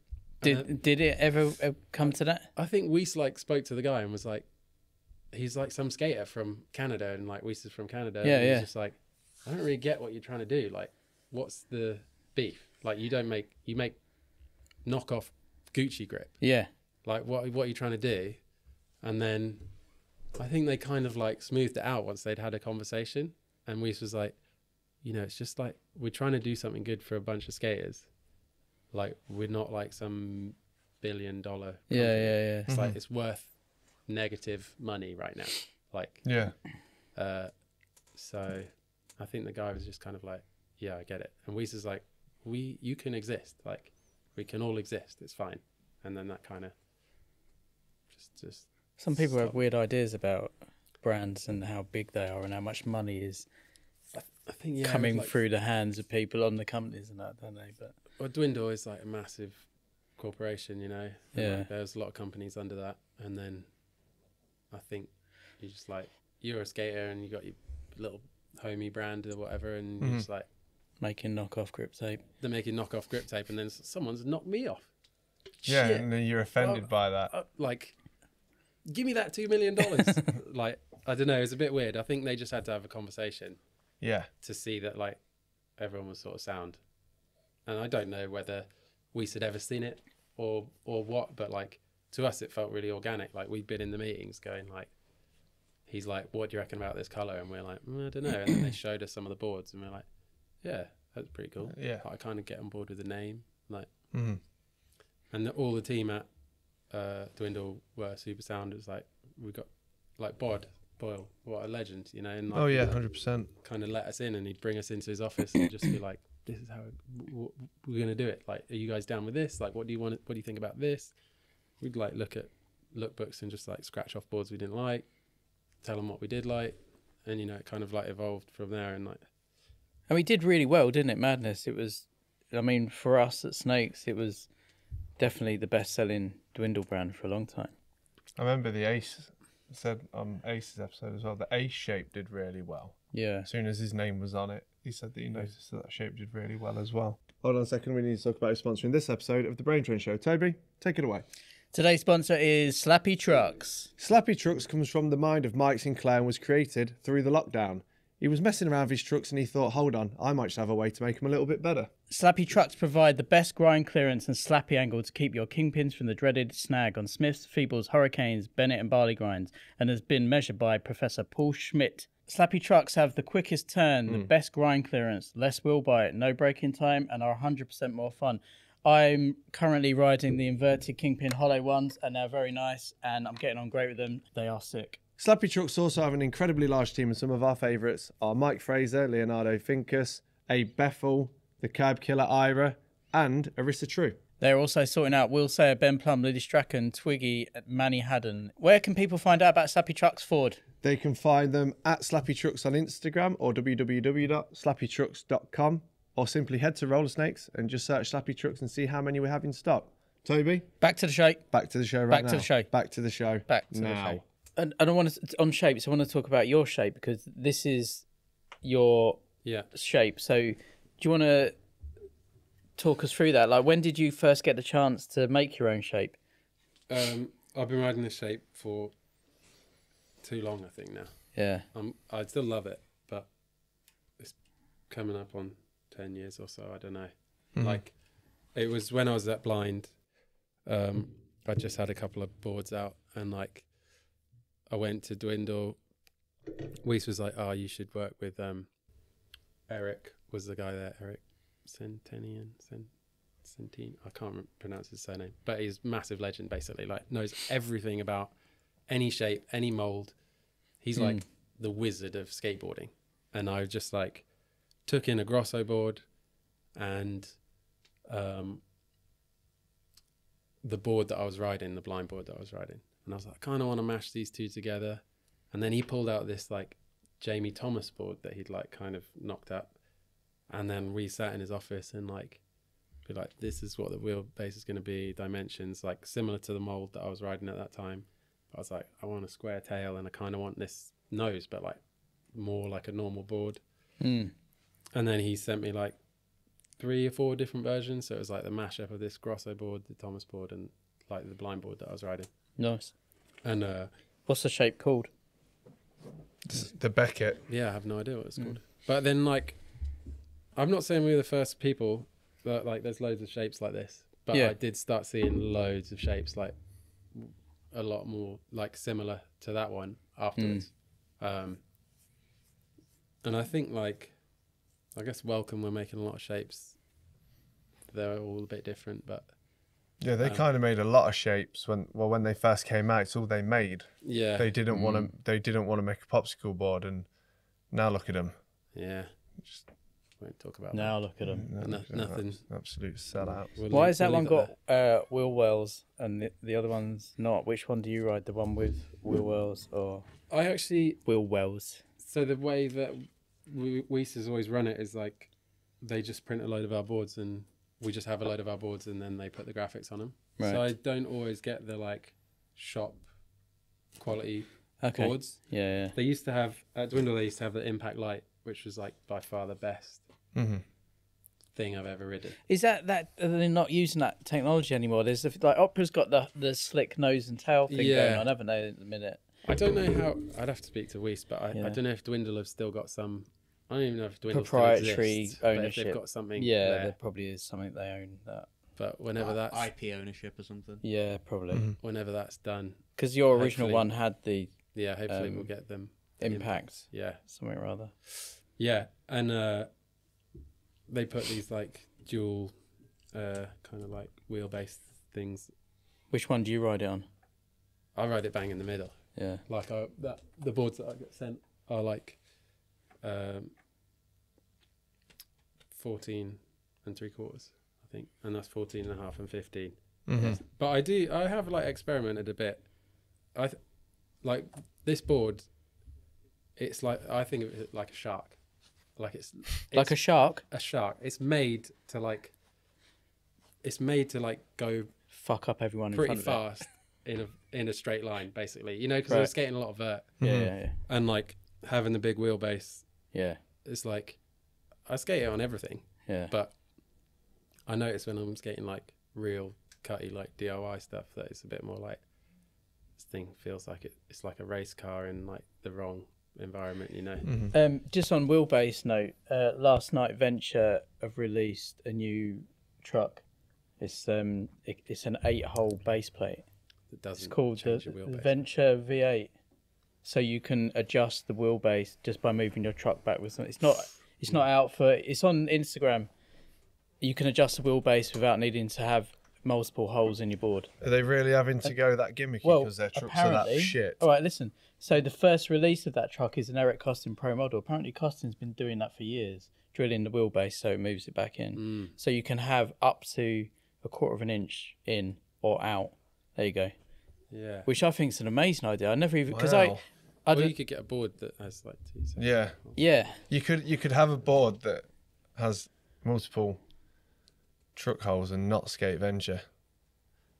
Yeah, I mean, No shade to Venture, but you. I'm gonna try my some of first set those. of trucks was a set of Ventures, and Yeah, mine. I managed- Mine were Destructo because it had I BAM managed on to it. snap the kingpins on both of them, and I was like, this doesn't work. I'm like Yeah. a tiny kid. But it's interesting anyway that they've done that. Yeah, that's interesting. I think like for what I have been skating, this board and Thunder's has been like just such Ideal. a killer combo of Yeah. like you can go mega fast in a straight line and like you know, it's not that I don't do any carving or turning, but it's like everything's like a bit with a long wheelbase, everything's like slightly And the slowed down. funders Yeah. with And where the funders. axles are, that gives you an even longer wheelbase. Yeah. Than the 14 or 15. So Do you get sent Thunders or anything? Do you get sent? yeah, any? Yeah. those guys have sort of always Always helps you out. helped me out. Yeah. Yeah, that's good. I kind of like don't really ask for any product Mhm. anymore. It's like I've got some product, I've got stuff. You know, How, how long does a board last you? Like, because I hear like when you skate vert, they flatten out a bit with the forces involved. yeah, in you vert. you get the tail flex out. Yeah. I mean, I'm spending a bit more time like working, but I'll change my board every 3 weeks or so, a month. Like if I'm skating vert a bit, if I'm skating anything else, like you can go through a board a bit quicker. Yeah. But I also like I used to go through so many boards and shoes and stuff, Yeah. you know, and it's just stuff. And like realistically, like I can make like I've got some vert shoes, you know, and I've got like I can make a board last a bit longer, and it feels a bit more like might as well just like Getting the most out of it. save you're not like it's a wasteful industry anyway, you know, and like dudes going through boards like every few days or whatever, you're just like, man, it's crazy. And like if I can make a board last now, I'm just like, yeah, fuck it, I'll just make it Yeah. last. I'll make my shoes last. It's like I'm less like I love what's going on with opera, but I'm less excited about like let me get them the new shoes. Like I got to try these new. I think that's an age thing though. But Isn't yeah, it? it's And probably also where you've I'm had at. many years where you can get all the freshest, newest product, Yeah, and probably that's worn off a bit now. Where you're like, actually, the bones of this is it's a skateboard that works still, and Yeah. I'll still ride it. I think like anything else in my life, I would be like, I'm like pretty good at holding on to clothes and like You sound like a sponsor's dream, not Yeah. asking for Yeah. too much shit and actually using it until you can't use it anymore. yeah. I saw the dudes from Deluxe in Tampa. And they were Yeah. like, oh, do you need some trucks? I was like, kind of go through a set every 6 months to a year. Yeah. Yeah. Maybe if you get around to send me a box, that'll be sweet. But like, no stress. Yeah, yeah. You know, like Just to backtrack a little bit. So when we hit you up about starting Madness, that was the end of you on Blind, and then was it kind of like because you were getting paid by Blind, was that transferred over to Madness? How did that work? Yeah. With like, basically, if you don't mind going into, I know Toby loves it as well. that's why we Going into like a legend about the whole thing is that like because that new board brand's not going to be making any money for a while. So was Nah, it like it was we about a year that like we were sort of getting all our ducks in line for the Madness thing, and like we kind of had the crew and we were just riding like I just started riding blanks of the like new boards and whatever, and it was so awesome of him. He just like they paid us all through Dwindle, like we were on a team. continue to pay so you didn't but it lose was like anything? more he was paying us for like to help set the thing up, you know, like Yeah. we weren't promoting anything, but we were just like filming and getting ready to like launch it. Because you could have turned around and been like, right, for the first year that we're starting, it's going to be a bit more tough because there's not going to be any money coming in from it. for sure, yeah. So it's good that you continued to pay you. And that was kind of like you get that luxury if you're starting it out of a massive distribution. Yeah. And also, like say, like Bod and Weiss, they know how these things work. Yeah, They know that if you're going to launch a new brand, you need to come out of a clip. You need to have a load of shit in line before you drop it. Otherwise, it's just going to fall onto yeah. deaf ears, and then it will be a waste of time. So, I think that's what's like maybe been a bit more difficult about as it like transitions into opera. Like I don't know the ins and outs of everything that happened at Dwindle, but it just basically fell apart. Like they got some people bought it. It seems like their intention from the beginning was to like strip the assets and sell the companies, you know, and like they just put people in shitty situations, like all the people that work there. But I'm sure like Ace kind of went into it a little bit, like they were just like, oh, the first thing that those dudes did the guys that bought it were like, we'll just stop paying people because they'll like stay on the brand, you know, they've got brand loyalty or whatever, and we'll just like, you know, see if we can recoup it. They had like a massive amount of inventory from like how COVID had gone and like backlogs and then things coming in, and there'd been a really good year, and they were just like, just greedy, like just came in, didn't understand how things had worked, stopped paying people, sacked all the wrong people, started just sacking people, trying to strip it all down. And then everyone was like, you know, some people stuck it out, and some, you know, there was dudes at Blind that like stuck it out there, and some people left. And like, I think it put people like Weiss and Louis in like really tough position because they were trying to advocate for all the skaters. But you know, like if you're Louis or whoever, he's not like a confrontational dude. He's not going to go into some guy's office and be like, pay these people like what you owe them. Whereas Weiss was like, I'm gonna be in that dude's office every day. I'm gonna fucking piss on his desk if I have to, like every day till he pays. Did he piss on someone's desk? I don't know if he did, but I hope he did. I like the thought of him like just going in there and just... He's not scared of getting naked, is he? So, no. But like, you know, and then there was one point Bill Weiss. There was one point when the new guy, yeah, I won't mention who it is, but he called me and was like, why is everyone leaving? It's like, you know, we offered like Weiss to pay him out till the end of his month, but he's just left. And then like all the riders, like, why are all the riders quitting? Like, do they not have any brand loyalty? And I'm like, you don't get it. Like, you just don't get it. And he's like, well, so what did Weiss do that was so special? And you're just like, this dude's like been with all these people since like the start of their careers. Like, you know, everything that goes on, whether they've got like a little clip on Thrasher or an in transition on the Berrics, you know, like he's like there advocating for all these people the whole time, you know, like. And doing naked McTwist. And just out there being being Weiss. Yeah. You know, so it's like, it's a busy schedule he's got. Like, yeah. And that was just like, yeah, these guys got no idea. And then That's I was such like, a funny phone call. Said to the dude on the phone, I was like, so what's the plan? Like, fucking strip it and Walmart everything. And then his response was, Walmart's kind of oversaturated with skateboard brands at the minute. And I was like, so you tried that? Yeah. Yeah, you've looked and it was just like, that was the end of the phone call. You know, yeah. It's like, fuck. It's just like really sad. Yeah. But maybe I've been too candid on some of that, but I don't know. I have no idea what's going on over there. I don't think so. It is a real shame because Madness, call, isn't it? yeah, Madness has such a good following. Yeah. And it's such a shame that they fucked it so drastically. This is what's cool about Madness is like, it meant so many different things to different people. Yeah. Like you go to different countries. Like when we went to Spain to that tour, it's like there's like Hesh crew that like love it. Yeah. You know, and then you go somewhere else and it's like kind of a different scene of skaters and they're all into it. Yeah. And there's like Vert crew and they're like, and like, it wasn't like, it was kind of like our thing. We had a crew, but like people could adopt it. And that was what I think like makes a really sick brand. I think it was pretty special, and it was a shame that it kind of happened like that. And yeah, it was sad because like a lot of those dudes that worked at Dwindle had like, they'd made homes for people, you know, they'd made homes on brands for people, and like, you know, they didn't just destroy a load of companies in the industry. They like kind of destroyed a load of people's like skate families and homes, and it was just of course, just a bit whack, but very whack.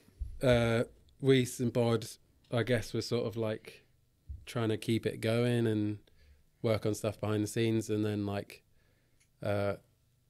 with the opera thing, like there was a bit of like a time pressure to sort of mobilize that and like keep a bit of a flow and a relationship with the factory, and well, when it goes, you kind of want to get that out as quick as you can, so it doesn't feel like there's been a break. Yeah. So you can keep the hype moving off it. I think some people still didn't quite understand what had happened, and like you'd still see, like I still see Madness boards around. I still see people riding my board, and it's like, oh, yeah, okay, like cool.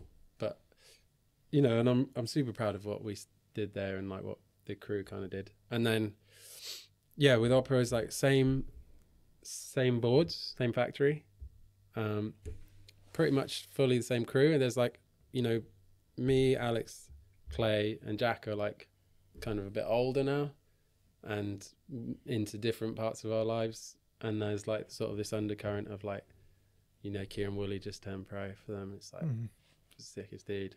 But there's another pro coming. Yeah, someone else is coming. It's cool. Like we still like, you know, I feel pretty out of it. Like I'm living back in the UK now. Yeah. And, you know, like skating's slightly different for me now, like where I'm at with it. And Yeah. but we still got a group chat, and he'll still be like, "What does everyone think of this dude? Yeah.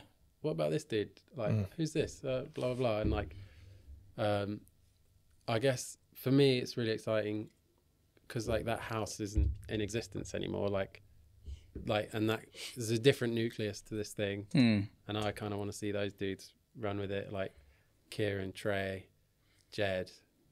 There's a kid called Nick Papa. Not to be confused with Mickey Papa, but like. Oh, Mickey Papa. Oh, Mickey Papa. Oh, is he?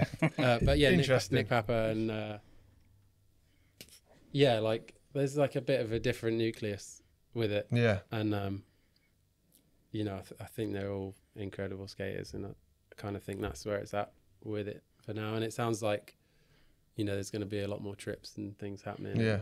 And I think like you kind of need that, you know. And I was like coming back off, you know, after COVID and everything, it's just like, it's like, unfortunately kind of got to start back at the beginning of like going and shaking everyone's hand and like saying what's up. And Yeah, just building getting it some back sessions up. going and some clips out and yeah. Weiss got laid off overnight, pretty much. They were We like, they just called him and were like, Yeah, oh, no. you're going to have to go, you got a month. Kind of. yeah, and then that was the And then we were just like, yeah, we're done. yeah.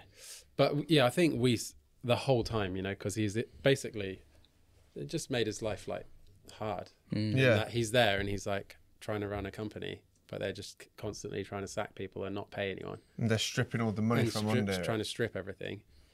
But Dwindle's owned by Highline, Yeah, so Highline is an even bigger yeah. like next step up. And it was the company. dudes there basically. Yeah, they bought it and I don't know, some shit like that. But yeah, I think Weiss had been like kind of planning it Yeah, the whole time. Like, Like you knew What are we something gonna was going down. What can we do after? I mean, I think his goal ultimately was like, can we keep Madness? You know, like he wanted to keep the name, keep the company. I think he was like trying to figure out how he could, keep it going. yeah, But like, they wouldn't allow acquire it. it from them or like, you know, and they were just like, no, we're gonna do this with it. It'd probably been more profitable. For them to- They haven't done anything with it though. No, they just. I mean, it'll probably turn up. Like I say, it'll turn up in like Walmart. Or Yeah, it would just be like Yeah, I don't understand what their $20 what their whole. completes or something. So But, like, so what Eric Woolham, who did all the artwork and graphics, like he's doing all the opera stuff now. And it's Yeah. like, you know, I really don't know where they'd go with those brands. You know, now there's no one there. It's not a thing. Yeah, so that's what I was thinking. They Like, would just what is- recycle the old ones. I guess. What is their plan? Like, was their plan to go in and just take over and hope it all ran the same? And now it doesn't. What, they're just gonna churn out shit quality completes or something I like have that? no idea. This was really Just because sick they that wanted to Forde was leech doing off the, it. the regrowth thing. Yeah, Like, I remember having a conversation with Bod and him just being like, his like aspirations was to like, you know, they were doing like tree planting for however many trees they used, they wanted to plant too, you know, like sort of green initiative. It sounds pretty classic, but he was just like, you know what, I'm thinking we just try and do it for the whole skate industry instead, Yeah. like, and pave the way and just be like, for every tree that the skateboard industry use, like we have the capacity to like, you know, make a difference basically. And I basically, I just loved what Bod and Weiss were doing with it all, and like where it had like, you know, I'm not sure if it's the same company, but No, it on won't be. Company's House, Dwindle Limited is said to be dissolved as of January 2021. So in 2016, you were the first British skateboarder to win the Summer X Games. oh yeah. How did that go? It's like you just reminded him. Yeah. oh yeah, I remember that. How did that go down? And do you remember? Was you like planning your line? Like what tricks were in the line? What made you win? Was it difficult? Like How much money did you get from that? What was the Yeah, what prize did you prize? win? Tell us now. I think it was like 20k or something. Did your sponsors match it? They didn't match it, but Monster were hooking it up at the time. And like, They give you another 20? not quite, but like 15? I did use it to like. Look, Toby needs to know the exact figure. I think it was like 12k or something. Yeah, It that's was nice. Like, That's nice, it isn't was it? like a podium incentive, Yeah. and you could like, if you got first, you get this much. And, Yeah. So how did that come about and like the lead up to it and stuff? everything was like building towards that. You know, I was like doing a lot of competitions. It was just part of being a vert skater.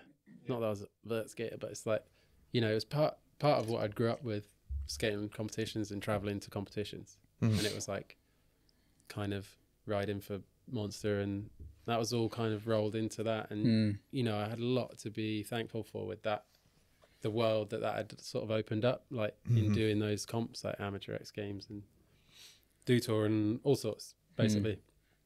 And I think I'd just been like building on it each time. Like I was just loving skating, but we had a sick crew, you know. I was skating with like Alex, Jimmy, Paul Luke, Danny Mayer, PLG. Like we were just, we had a crew. And it's like, I was living out there, so we were skating every day. And it was sort of building. I'd got third the year before. And it was just like, I think I'd said to Rye as well, he brought it up. He'd done an interview or something. He was like, I think I said like, oh, I'm going to focus on comps next year. I'm going to try and do good. And like, and then we spoke like a bit afterwards. And he was like, well, that went well. Like it went as you, but I just was like skating all the time. And I was skating with the right people. Yeah. And it's like, I was just loving that period of my life in Skateboarding, yeah. You know, like we had the crew, we had the place, like we're at Alex's place, so we skate vert every day, we skate Tony's every day. We had DC, we were skating it was like Monster DC ramp. We could just go there whenever we had keys. Like we would turn up there 10 p.m, 8 p.m, like Zach, Shay, Jimmy. That was kind of a little bit afterwards that we were really, but around that time, you know, like we were skating with Pierre and we were just having these just like epic sessions every day. And like we'd go skate other stuff. So we'd definitely have a vert session. We'd definitely go skate like Prince Park or even Black Box was like the side room, like the street room at Black Box was right next to the ramp, the DC ramp. So we were just skating like nonstop.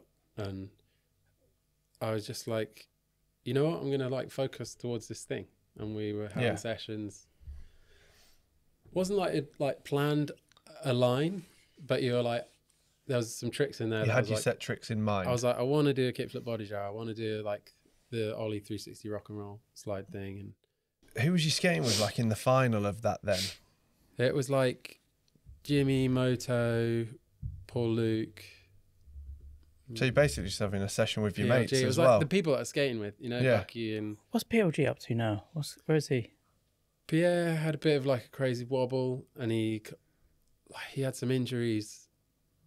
And basically, like in America, you know, they had that like the whole like, well, maybe it's too candid, but they had like, there's quite a few of those skaters like had bad injuries, and then in their recovery from surgery, they had that whole OxyContin crisis in America. Oh right, yeah. And they were getting prescribed these drugs that were like Gnarly. massively addictive. And Yeah. I think like they just prolonged people's recovery from certain injuries. And Pierre had a few injuries and stuff, and he ended up going back to Canada, and he's out in Canada, he's skating, and like he's got a kid, and he seems like he's in a pretty good zone. But like Pierre was a massive influence and inspiration for a lot of us, you know. He was like the most winning vert skateboarder for a really long time. Yeah. But also he was like, he'd have us around his house, and we'd just be like, you know, we just go around there and like mess around in his pool, we'd fucking drink beers and like go, he'd like watch skate videos, and just like, he's a skater, you know, I don't know what, you know, he had this sort of perception of being like a kind of like, gee, like X Games winner kind of guy, but he was the most like laid back, chilled out skater ever. Like we just go around his house and watch videos, and like he was always down for a session. He had a really deep bag of tricks, didn't he? Yeah, He could do everything. Like Did he do Nollie 540? Nollie heel Indy 5. Yeah. Fucking And hell. Nollie varial heel Indy 5.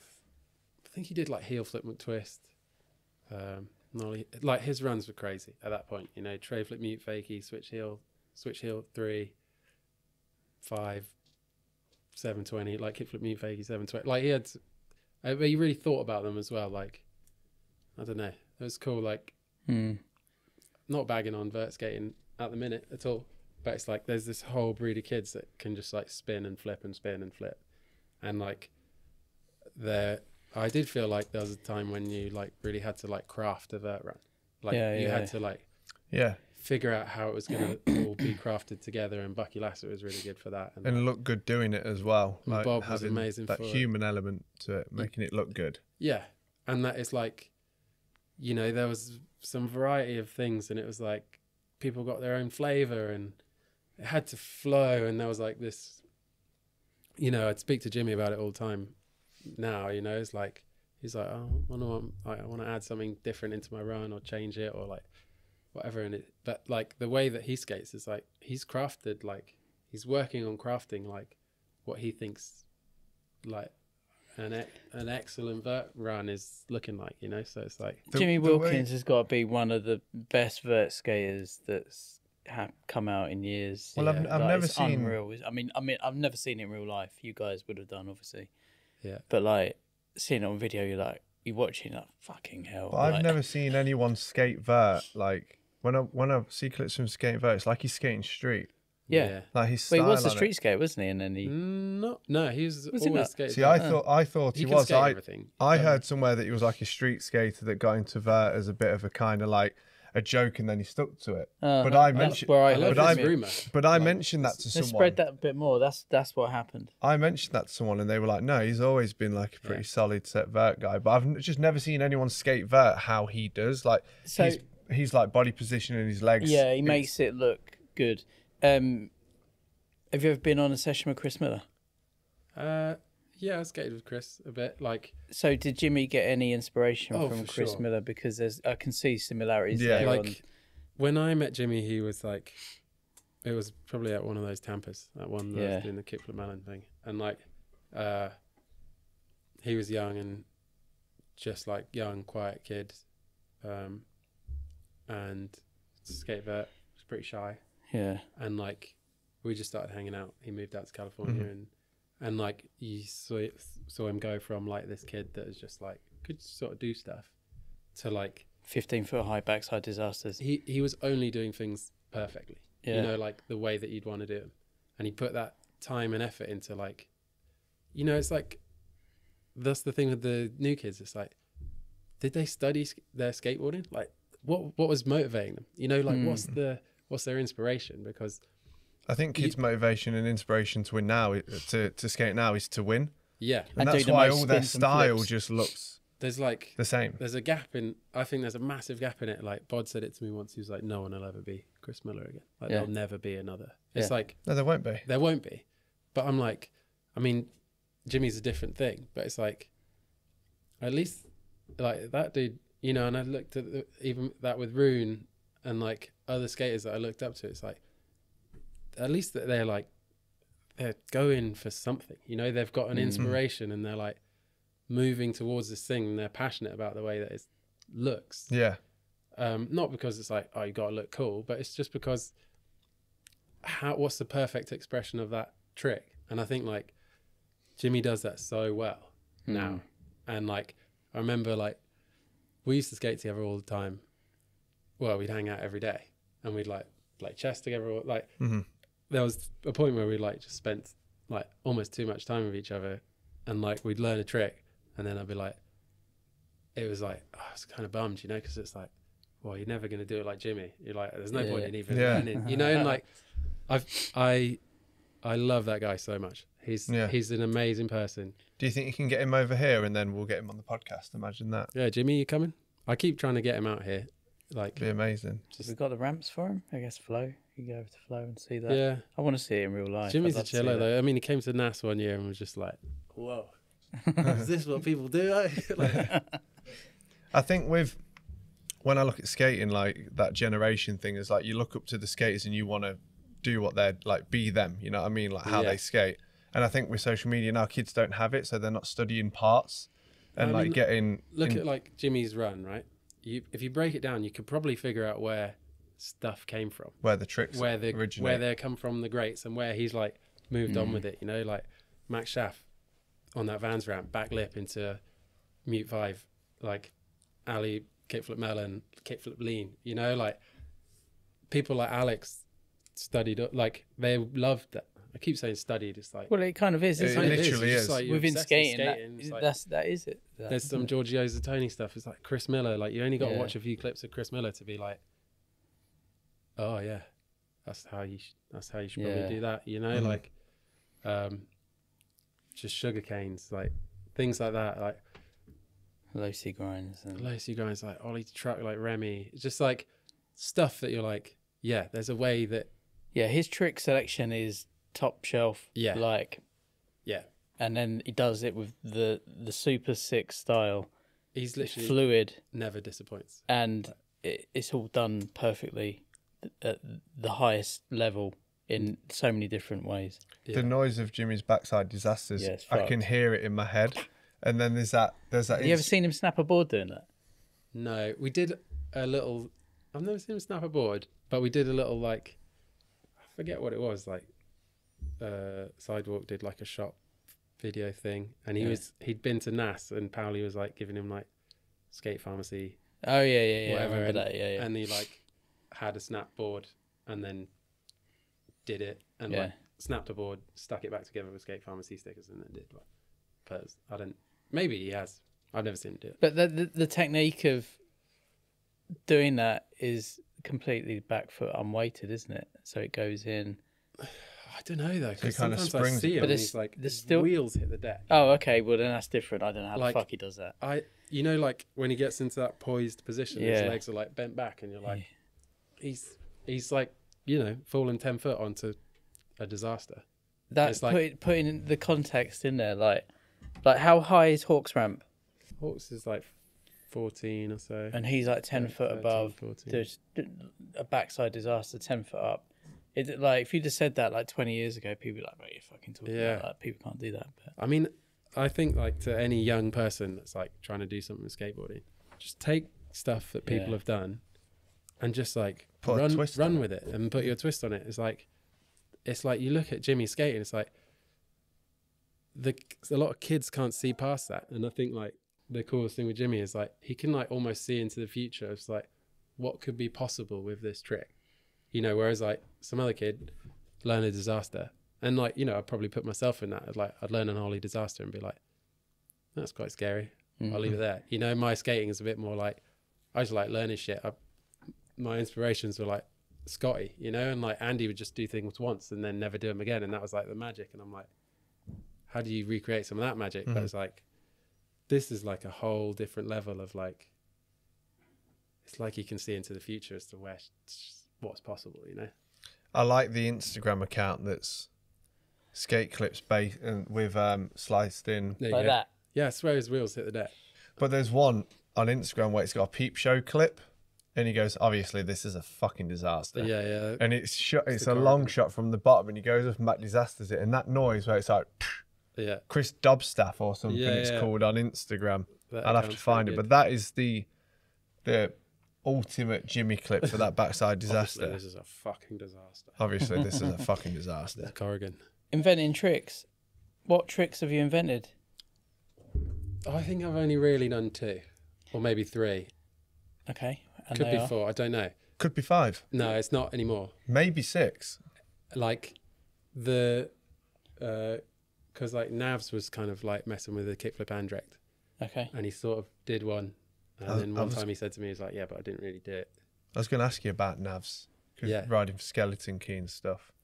And how is he as a person? He seems fucking well cool. Yeah, he's awesome. He's like crazy, but you know, again, I reiterate that like I got so lucky with like meeting those people and then being nice to me. Yeah, they didn't have to be nice to me, you know, like, and they were just all, you know, it kind of felt like you'd been taken in, and they just seem like with Navs, and they seem like a rad group. Like Navs and like our partner and those guys, they'd always play like the Baghead videos for their crew at like a local cinema there. Yeah, And then they'd message me about it, and I was like, what did I do to deserve something so nice from like the best crew? I think like Navs is just like, he is a Another skateboarder skate geek. and he loves it, and like, you know, you get talking to him, but we're just skateboarders and we're here and we're doing it, and like Yeah. you're like, yeah, cool, great. And but again, like, I think they just like respect people that are like are into it, that like Yeah. want to do it Want to do it their and way, push it. in some way, you know. So, but yeah, the kickflip Andrew, I think Navs, I think he was probably the, you know. I'd say And you did that's it him. to Fakey as well, right? And then I did it fakey, yeah. So I'm pretty sure no one's done that one. Does that count as two separate inventions? I don't know. Yeah, I guess I don't know. It's just like a mashup of a load of stuff that's been invented. Kickflip Andrax. Yeah. And That then- sounds quite fiddly. Yeah, it's a bit fiddly. What's the technique? Just Just kickflip melon and try and do a put your hand down. land on your hand. Simple as that. That's all That's it it. is. We're But like gonna go do 'em. that was like, you know, it's just like an extension of, I just did a lot of kickflip melons, Yeah. and then it was like, you know, where can I Did go you see with that? JK's doing the kickflip street melon in the new? I did, yeah. In the new Me and Dad's Dickies just vid. what- That's fucking good. See how high it is at the Yeah. catch point. Fucking hell, he's good. Yeah, Mm. He makes that look really good. we enjoyed watching that. Yeah, it's good. Sorry, sidetracked. But yeah, Navs, I'd say, like, you know, the first one was maybe him, and then I definitely felt like I'd put my own stamp on something, Yeah. doing it to Fakey. Mhm. Kickflip Indy 5, I believe I was the first person to do it. I had it as it was a blind ad. Sorry, it's just coming to my mind. Because you won the vert tack, didn't you, Malmo? When you won that, you were doing like the corkscrew fives a lot of the time, and I've not seen you do them since. You know, No, that like kind the of more like alley nose Yeah. grab 5, yeah. Why do you not like them? Are you falling out of them? It looks fucking rad because it No, just I goes. do like them. I just like, I spin a bit less these days. Right. Do you know what I mean? Like, I'm a bit They less, look good. bit less spinny. You know, like when I'm skating, I feel really powerful and good on my skateboard at the minute, but I'm like, I guess I'm less motivated to be like, Spin, spin, spin. spin, spin, spin. Yeah. do Yeah. Trick, like trick, trick, trick. You Yeah. know, I'm like, I got tricks I like doing, and Do you think that do you think work has any part to play in that? For sure, yeah. You see all the time now, and you're like, I kind of want to shift to a different place. Yeah. away from I've seen what I'm enough around a kids lot. spinning fives left, right, and centre. for sure. And like last year in this cycle, you know, I was sort of doing a bit of the comp stuff with some of them, and it's like it was such a mashup of work and skating that I kind of lost myself a bit in it. That I was just like, you know what, like, I love skating with the team. I think it's amazing. Like, I get so much sick energy from skating with like younger people that are like trying to push themselves, you know. But also it's like made me realize things that I like about skateboarding, and things that I'm like, you know, like why do you do certain things when you go skating? You know, sometimes you do scary things because you're like, I'll try something scary, just scare myself a little bit. Yeah. And then other times you're just like, I just do stuff that feels good. Mm-hmm. And like, I'm probably doing less comps, and there's less reasons to have to like Spin. get a bit spinny. Yeah. That I'm like, Yeah. I'd rather just crack a body jar, or don't know. Who Yeah. invented the body jar? Don't know. Do you know? No. No, I don't know. I probably. I'm trying to think. Like Hawk? Tony Hawk Nah, was maybe around. Like, Daz, come on. You need to get Andy on the show for this, because his. I've got a feeling it might have been Hawk or I don't, what about, Hosoi. like, Hosoi or Kasai. You know, like Lester Kasai could be a it's got to be around that time. yeah. But it could be someone obscure. I mean, Grosso might have mentioned it on the Love Letters. What other tricks did you invent? I think that's like, they're the two. And Okay. then like, I was doing this lean Texas for a bit. I don't think I invented it. It was like Okay. a melon Texas plant. Like lean melon. And then someone was just like, Planting on your front foot. on your back foot. Swifty shot a photo that I was pretty stoked on. It was like on the blue rail at DC. And I was just like, I don't think I'd ever seen anyone do it. You mentioned working more. Do you want to talk to us briefly about your role at Skateboard GB Sure, yeah. and So what you do? I've been working at Skateboard GB for the last 2 years now. yeah, I went for the job for, it's like performance development coach. Yeah. Guy, some coach guy. That is official. That's Coach what I've Beckett. Got. That's what I've Yeah. got down in my notes. Yeah, you got that official. And that was kind of like, it was an interesting move for me. And it was like, I'd had a real string of injuries. Like I did ACL, broke my ankle, ACL again. Had about 3 years of surgery. So like I'd had a surgery every year. And I was kind of like this is, I can't be putting my body through this. Takes its toll. Yeah, and I didn't really heal properly. I didn't really recover properly, and then I got another one, and I'm like, you know what, this kind of sucks at the minute. Mm-hmm. So it was a bit of a weird time, that period of time, and then it was like COVID, and it was like, just like everything had sort of gone a bit mental, and yeah, I'd been on the cycle with Daz. It was pretty much just Daz looking after Halford, me, Jordan, and the Kuna. Emphasis on Halford there. Well, yeah, he was just looking after us, and I'd been a bit of part of that, and actually they'd really hooked me up with some help afterwards that I didn't know was a thing, and I'd been to this like intensive rehab unit, they call it, at Bisham Abbey, and basically go there and it's like school for your body sort of thing, and you have like 5 periods a day, physio, massage, strength and conditioning, nutrition, like everything, psychology, and like just being there for a week, kind of like I was like, yeah, I realized why I've never actually recovered from an injury, and I just keep getting hurt. It's because I'm like, I just get back to where I kind of was, and I don't come back any stronger. So that completely kind of changed a lot of my mindset, and then I still wasn't ready to skate again, and this job kind of came up, and I was like, yeah, I think I could help a little bit there. I might have something for that. And then, yeah, then kind of.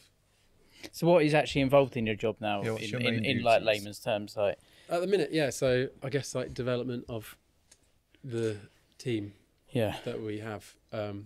So I guess like we've been getting ready for events, and you know, like we were so heavily focused on going to Paris and getting people there, and just trying to like, so you know, sometimes I'm out skating with people, trying to, you know, get them working on stuff and kind of getting them ready for events. And this is funny because Daz is sitting there and he's like, that's not what you maybe he's got a different idea of what my job description is, but it was just me and Daz at the start of this cycle. Yeah. Well, it was Daz and me, so I was trying to help Darren a little bit with whatever was going on, and it was a big learning curve as to like, you come in being like, this is what people are going to need, and then it's like, this is what we can do, the two of us. And it's evolved a lot over the last 2 years, and it like we're at this point where I'm like, oh, it's going to evolve a lot again, you know, like the next 4 years is going to be crazy, and hopefully we're going to be able to support people a lot better. And I guess my thing with it was like, I'd done a lot of competitions and they were sort of second nature. That was my version of skateboarding in some ways. And I just felt like I could maybe help this like next crew, next generation navigate it a bit. And, you know, like skateboarding has always been loads of fun for me. It's been loads of different things. It's not just competitions, and I learned a lot from all the people along the way, you know, like it started with Wingy and Dave, and then it's like you had other mentors along the way, and people like eventually talking about like PLG and Alex, and it's like I was like, oh yeah, maybe I'm kind of in that position where I'm going to be one of them. And like, you know, like we'd been bringing younger people on trips and stuff, and it's just like kind of made sense for me to do that. And also with slowing down with skateboarding myself, I was like, this could be a cool way to do it. Was there discussions with sponsors that you were taking that sort of next step in your life, if you like, to? Not overly. I mean, I think with like, I got really lucky with kind of like the time that COVID fell. Yeah. People were quite lenient with like, you know, we don't want to just drop people through this period because we don't know what's going to happen. And I just had like an ankle surgery, and like Monster were kind of like, I've been with them for almost 16 years, and they were sort of like, we don't know if we're going to renew your contract. Like, unless you make us a real good case this year, like, what, like, you know, it's up to you, but we just want to give you a heads up. Like, next year we might not renew it. And I was kind of just like, had been in that position where I'd had loads of injuries. So I was just kind of like, you know what, it's cool. That's totally fine. That's super sound of you guys to do that. And I'm also about to have an ACL reconstruction, so I'm not going to skate this year. And it was kind of fine. And like, I don't want to get too deep into it, but it was like, there was loads of stuff with, like, when I moved back to the UK, like, I didn't have anywhere really. Like, I'd sort of not moved out of my parents' house when I'd been in the UK. I just went to America and I lived there. And then, like, came back via Marseille for a bit, and like, so you hadn't grown up in like one particular city or scene that you could walk back into, kind of thing. Yeah, and I didn't have anywhere to live in the UK other than like kind of crashing with them. So I came back for a few months, had this surgery, and then was like, oh, I got to go and live somewhere. And then I lived in London for a bit. I was in Hackney, like, with my friend Elliot, who I grew up skating with. He's a chef there, and spent a lot of time at Raymers, and Raymers was like not in the best place, but was always just kind of like, I wish I had a job, you know. And it's really stuck with me, this thing that he was like, I just want to enjoy skating again, you know, like, I wish I just and it kind of made me go, you know what, you have to make the decisions, and especially with like sponsors and stuff, you have to make the decisions instead of them making them for you, and then you being like on your ass basically. And I was kind of like about it. Yeah, I was kind of like, started making those decisions like when I was injured. I was like, you know what, fuck it, I'm going to get into different things. I sort of trained as a forest school leader in Bristol and learned about mushrooms. Learned loads about mushrooms. I spent like the whole time on my first knee surgery just like learning about mushrooms. I read this book. Is that a good book to start with? This book is like, it's like a textbook. Yeah. But it's incredible. And I think it's like, he's done a lot of stuff on the work that this lady did, finding the mother tree. That there's another book, but it's like, it'll blow your mind, like what's going on with mushrooms in the world. And can you get that as an audio book? I don't know. It's like I can't, no, because I can't it's such a weighty concentrate on textbook. reading. And I was like, because I was injured, I just like, but I learned, like, I was just like, It's available on Audible. There you go. I was like, I'm just gonna like learn other stuff and follow other interests. And I was doing some thatching with my friend, and I was doing carpentry, and I was like, but I was still getting paid to skate. I just couldn't skate. Yeah. Because I'd been injured, and I was like, it wasn't that I wanted to step away from being a sponsored skater, but I was like, I kind of got to make these decisions for myself before it's too late. Before like someone else makes them for me, and like it just made everything so much easier. Because by the time like Monster were like, okay, we're kind of done, and I was like, I get it, I've been injured for a few years. I was like, it's cool. Like, I'm it doesn't leave a bitter taste, does it? If you make the decision yourself. Whereas if you just got a call one day, you'd be like pissed off about it. Yeah. And the same thing with Vans. They were like the guy who was working for them at the time was just like, called me, and it was like, he's sort of tiptoeing around it. I'm like, it's all good, man. Like, it's fine. Like, I get it. Like, when you're a professional skater, there's a job there. You're doing a job kind of thing. Yeah. Like, you're representing the companies, you're putting footage out, you're like, and I've been injured for a few years, and I'm like, I'm not really doing that at this point in time, and it's okay. Like, yeah.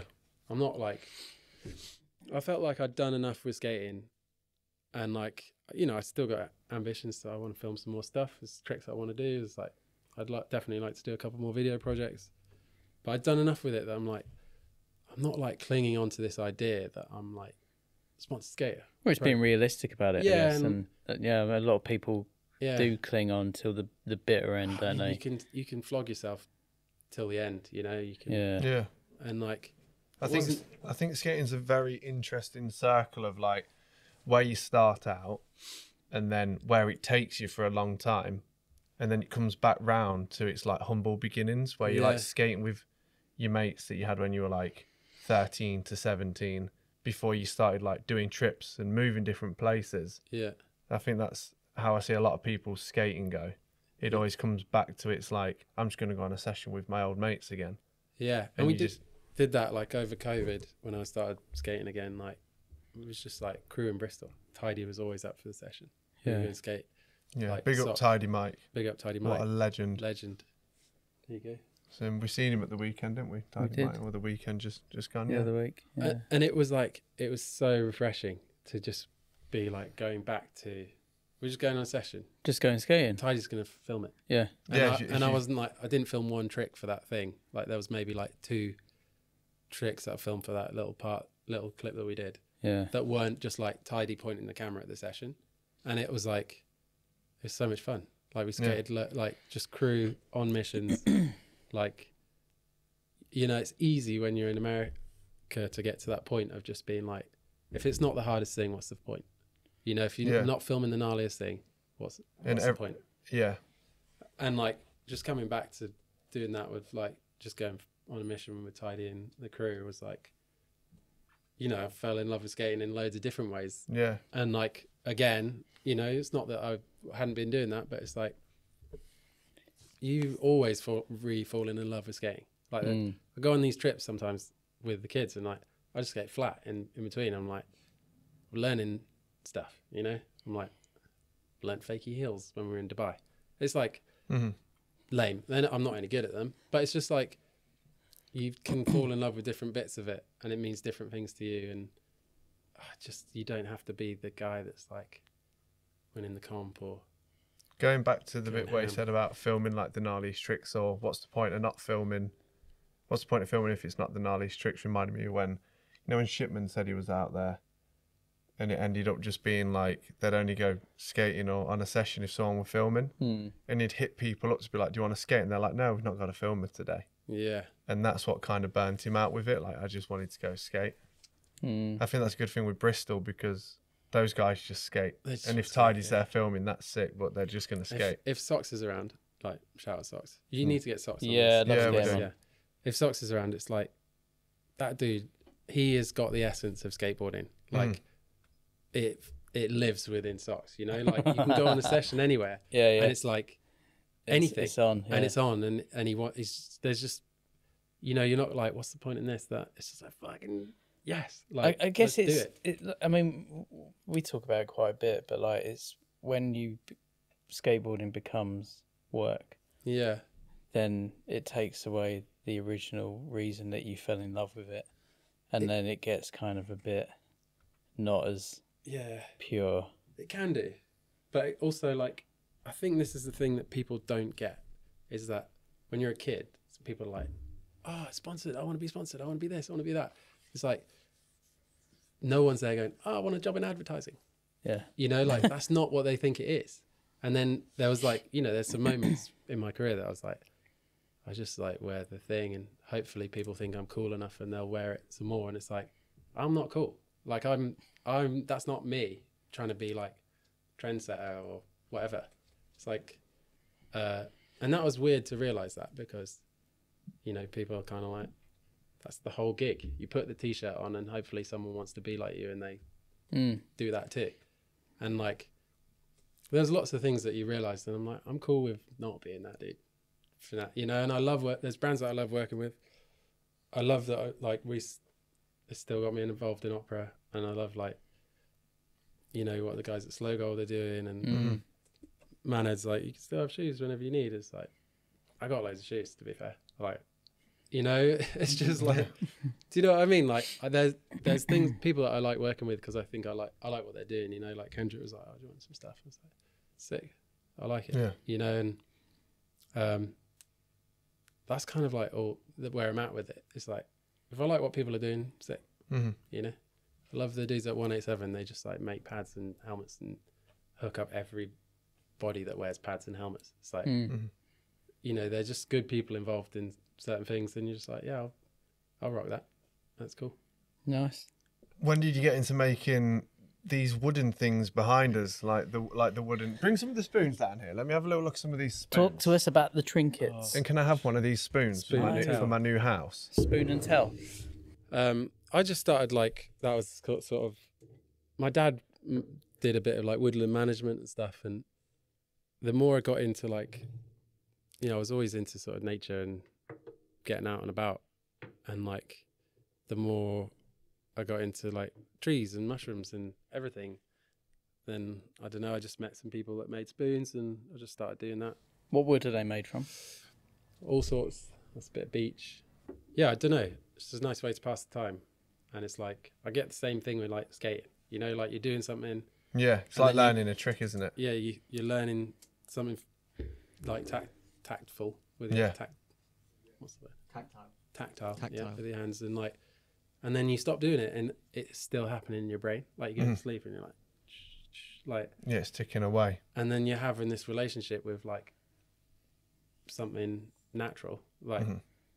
You know, like the more I started working with different woods, it's like the more you know those trees, and you know them at different times of the year, and like you read like the magic of like whatever it is, like whether it's skating, you think it's magic. It's like nature's like the ultimate like original magic, you know. It's like, and I definitely, you know, a lot of the sort of other crafty things and things that I looked into and got into doing while I was like unable to skate were way more going back to like stuff that my dad had sort of shown, interests that my dad and my parents had shown me when I was younger, and like doing a bit of thatching and just like different traditional crafts with people, and I love that stuff. You know, it's like, man, you got there's so much respect for all the people that have come before. Like we got life so easy now, and like 100%. people used to you just have to make everything that you own. Like now you can just buy it or get sent a box or whatever. But it's like, Do you sell these? I have sold them, yeah. I do occasionally sell them, but again, it's like I don't do it for that. I do it because I like doing stuff. You like that one, do you? I think it's really good to have. I like the shape of it and the little ease of use on there. Thumb hold. Yeah, there's some ergonomic research that's gone into that. I think it's really healthy for people to have interests other than skateboarding, because skateboarding can be pretty fucking intense. Skateboarding really jades some people's and minds. I think it's great that you do this stuff and other people have their little. You come back to skating then, and it's like it's fresh. Yeah, There's nothing like. it's really good to have a break from it. Yeah, Yeah, for sure. you want to do it. You're there because you're not there because it's habit. You're there because you're like, oh yeah, I really want to go skating. Because you want to do it, because You know, you've still got that bug.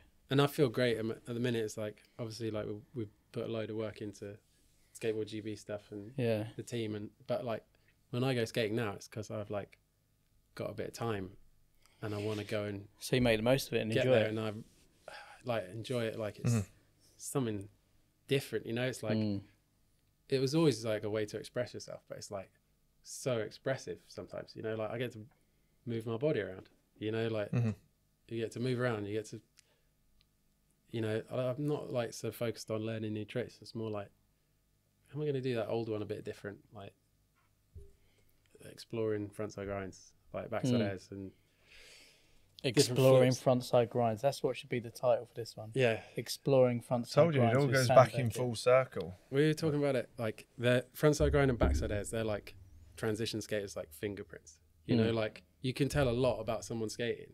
Talking about it with Jimmy, it's like tell a lot about someone skating by the way that they do a frontside grind or a backside air. It pretty much shows what they care about. Do you know what I mean? You see these kids. Explain. What do you mean? Let's It's go like into that. you see some kids like, and the way they do a backside air is like, it's just like a utilitarian. I've just got to do this To get from A to B. to get speed to do a thing, and they like haven't really thought about it, and they don't necessarily look like they're feeling anything about it. And then you see someone crack a backside air who like likes it. Not that these kids don't like it, but it's like it's a different thing for them. You know, like everyone's got their take on it. Whether it's like, you know, Navs was super good at like kind of showing you the way with that, because it's like it doesn't matter. It's how you do it. How do you do it? What's your thing? And you look at Miller do a backside air, and you look at Giorgio, or you like everyone's got a different backside air. You know, and like it is their fingerprint. But then if the kid, It's not just visually though; it's the sound it makes as well, isn't it? Like, different sounds, different like you say, the crack of it coming flows, off the. different feelings. And you have to remember that within skating, because that is a massive part of skating. Is it's not what you do; it's how you do it. Yeah, it's all how you do it. You know, I mean, look at the people that people go. Presentation. Well, look at Gino. I mean, he's not got an enormous bag of tricks. He can do a lot of stuff, but it's the way he does it. Yeah. Like just that ridiculousness about, you know, I'd rather watch Gino push. I think if you were going to be like a true like student of skateboarding and like delve into, you know, like you're going to explore the frontside grind, or you're just going to delve into each one of those tricks, whereas you start with the basics like frontside grind, backside air, frontside air, like, and then you're like you can open any can of worms. You know, there's people that love every type of invert and they're exploring that thing, jam for a bit, and it's like there's not enough time in your life that you can do it to be able to really like delve into it. And that is the kind of crazy thing when you watch some of the kids. It's like they're not interested in delving into any of those things. They're like, I think you are a bit of a blank canvas. Like when you're young, like you just want to learn everything. You just want to do everything, learn everything. You don't care what it looks like necessarily. You just, I just want to do that. And I'm not saying that people can do whatever they want with skateboarding. I'm not saying everyone has to be like that nerdy that they're like, I'm going to do my frontside grind like this, you know, or whatever it is. But it's like, I mean, how could you not look at Hewitt and be like, that's how you do a frontside grind? It'd be pretty sick if it could do that. Yeah. Do you know what I mean? Like Hewitt's one of those, like you're saying about vert skaters or pool skaters have their fingerprint. Yeah. You can see Peter Hewitt. I can see it in my head. Frontside grinds, how Hewitt does it. It looks so different to how everyone else does it. Yeah. But it's still a frontside grind. It's just that's how he does it. That's like the beauty of skating, really. It's just like same, and I guess that's where kind of like, coming back to sort of where I am with my skating at the minute is just like, I just do things the way I like to do them, you know, and that's doesn't matter really. Like I'm very fortunate that I don't have to care about whether people think it's good or not, you know, like which is something that you can get trapped in if being like sponsored and stuff. It's like, absolutely. You're worried about whether people think it's good. It's like that is a crazy thing to worry about when you're like trying to do something that you enjoy, you know, like do people think that was good? It's like, Opera have been very kind and sent in your board, which we're going to get you to sign and we'll give away. We'll put some details in the episode about how people can win it. Yeah, we'll do a little advert for it. Should we wrap it up there? Yeah, the only last thing I had was that the last printed sidewalk cover was you at Washington Street, wasn't it? Yeah, that's an honour. And we found a box of them here, didn't we? Like the last box of them, and I unearthed it, and I was like, holy shit, it's the last issue. So I took a copy home. Nice. So how many covers did you have in total? You had one at St. Eats, didn't you, as well? 3 sidewalks. What was the St. Eats cover? Was that a body jar or Rocket Air? Rocket Air. Yeah, nice. Big up sidewalk. Thanks. Yeah, big up sidewalk. Those guys, like that was they did a lot for UK very skating. much so. I hope it wasn't my cover that sort of finished it for it. You know? I think it might have like been. everyone was like, it's like that. No, what was it? I Kickflip like, Melon at Washington Street. I think it would have been more like, oh, we can't top that, and just pack it in there, mate. Yeah, might as well. Yeah, such a shame, really. Well, on that note, thanks for coming on, mate. Thanks for having me. That's been a good. Waffle too hard. No, that's what we want sometimes. It's about But right. On that note, roll the credits for in the studio audience, please. Cheers, Sam. Let's go do some naked 540s.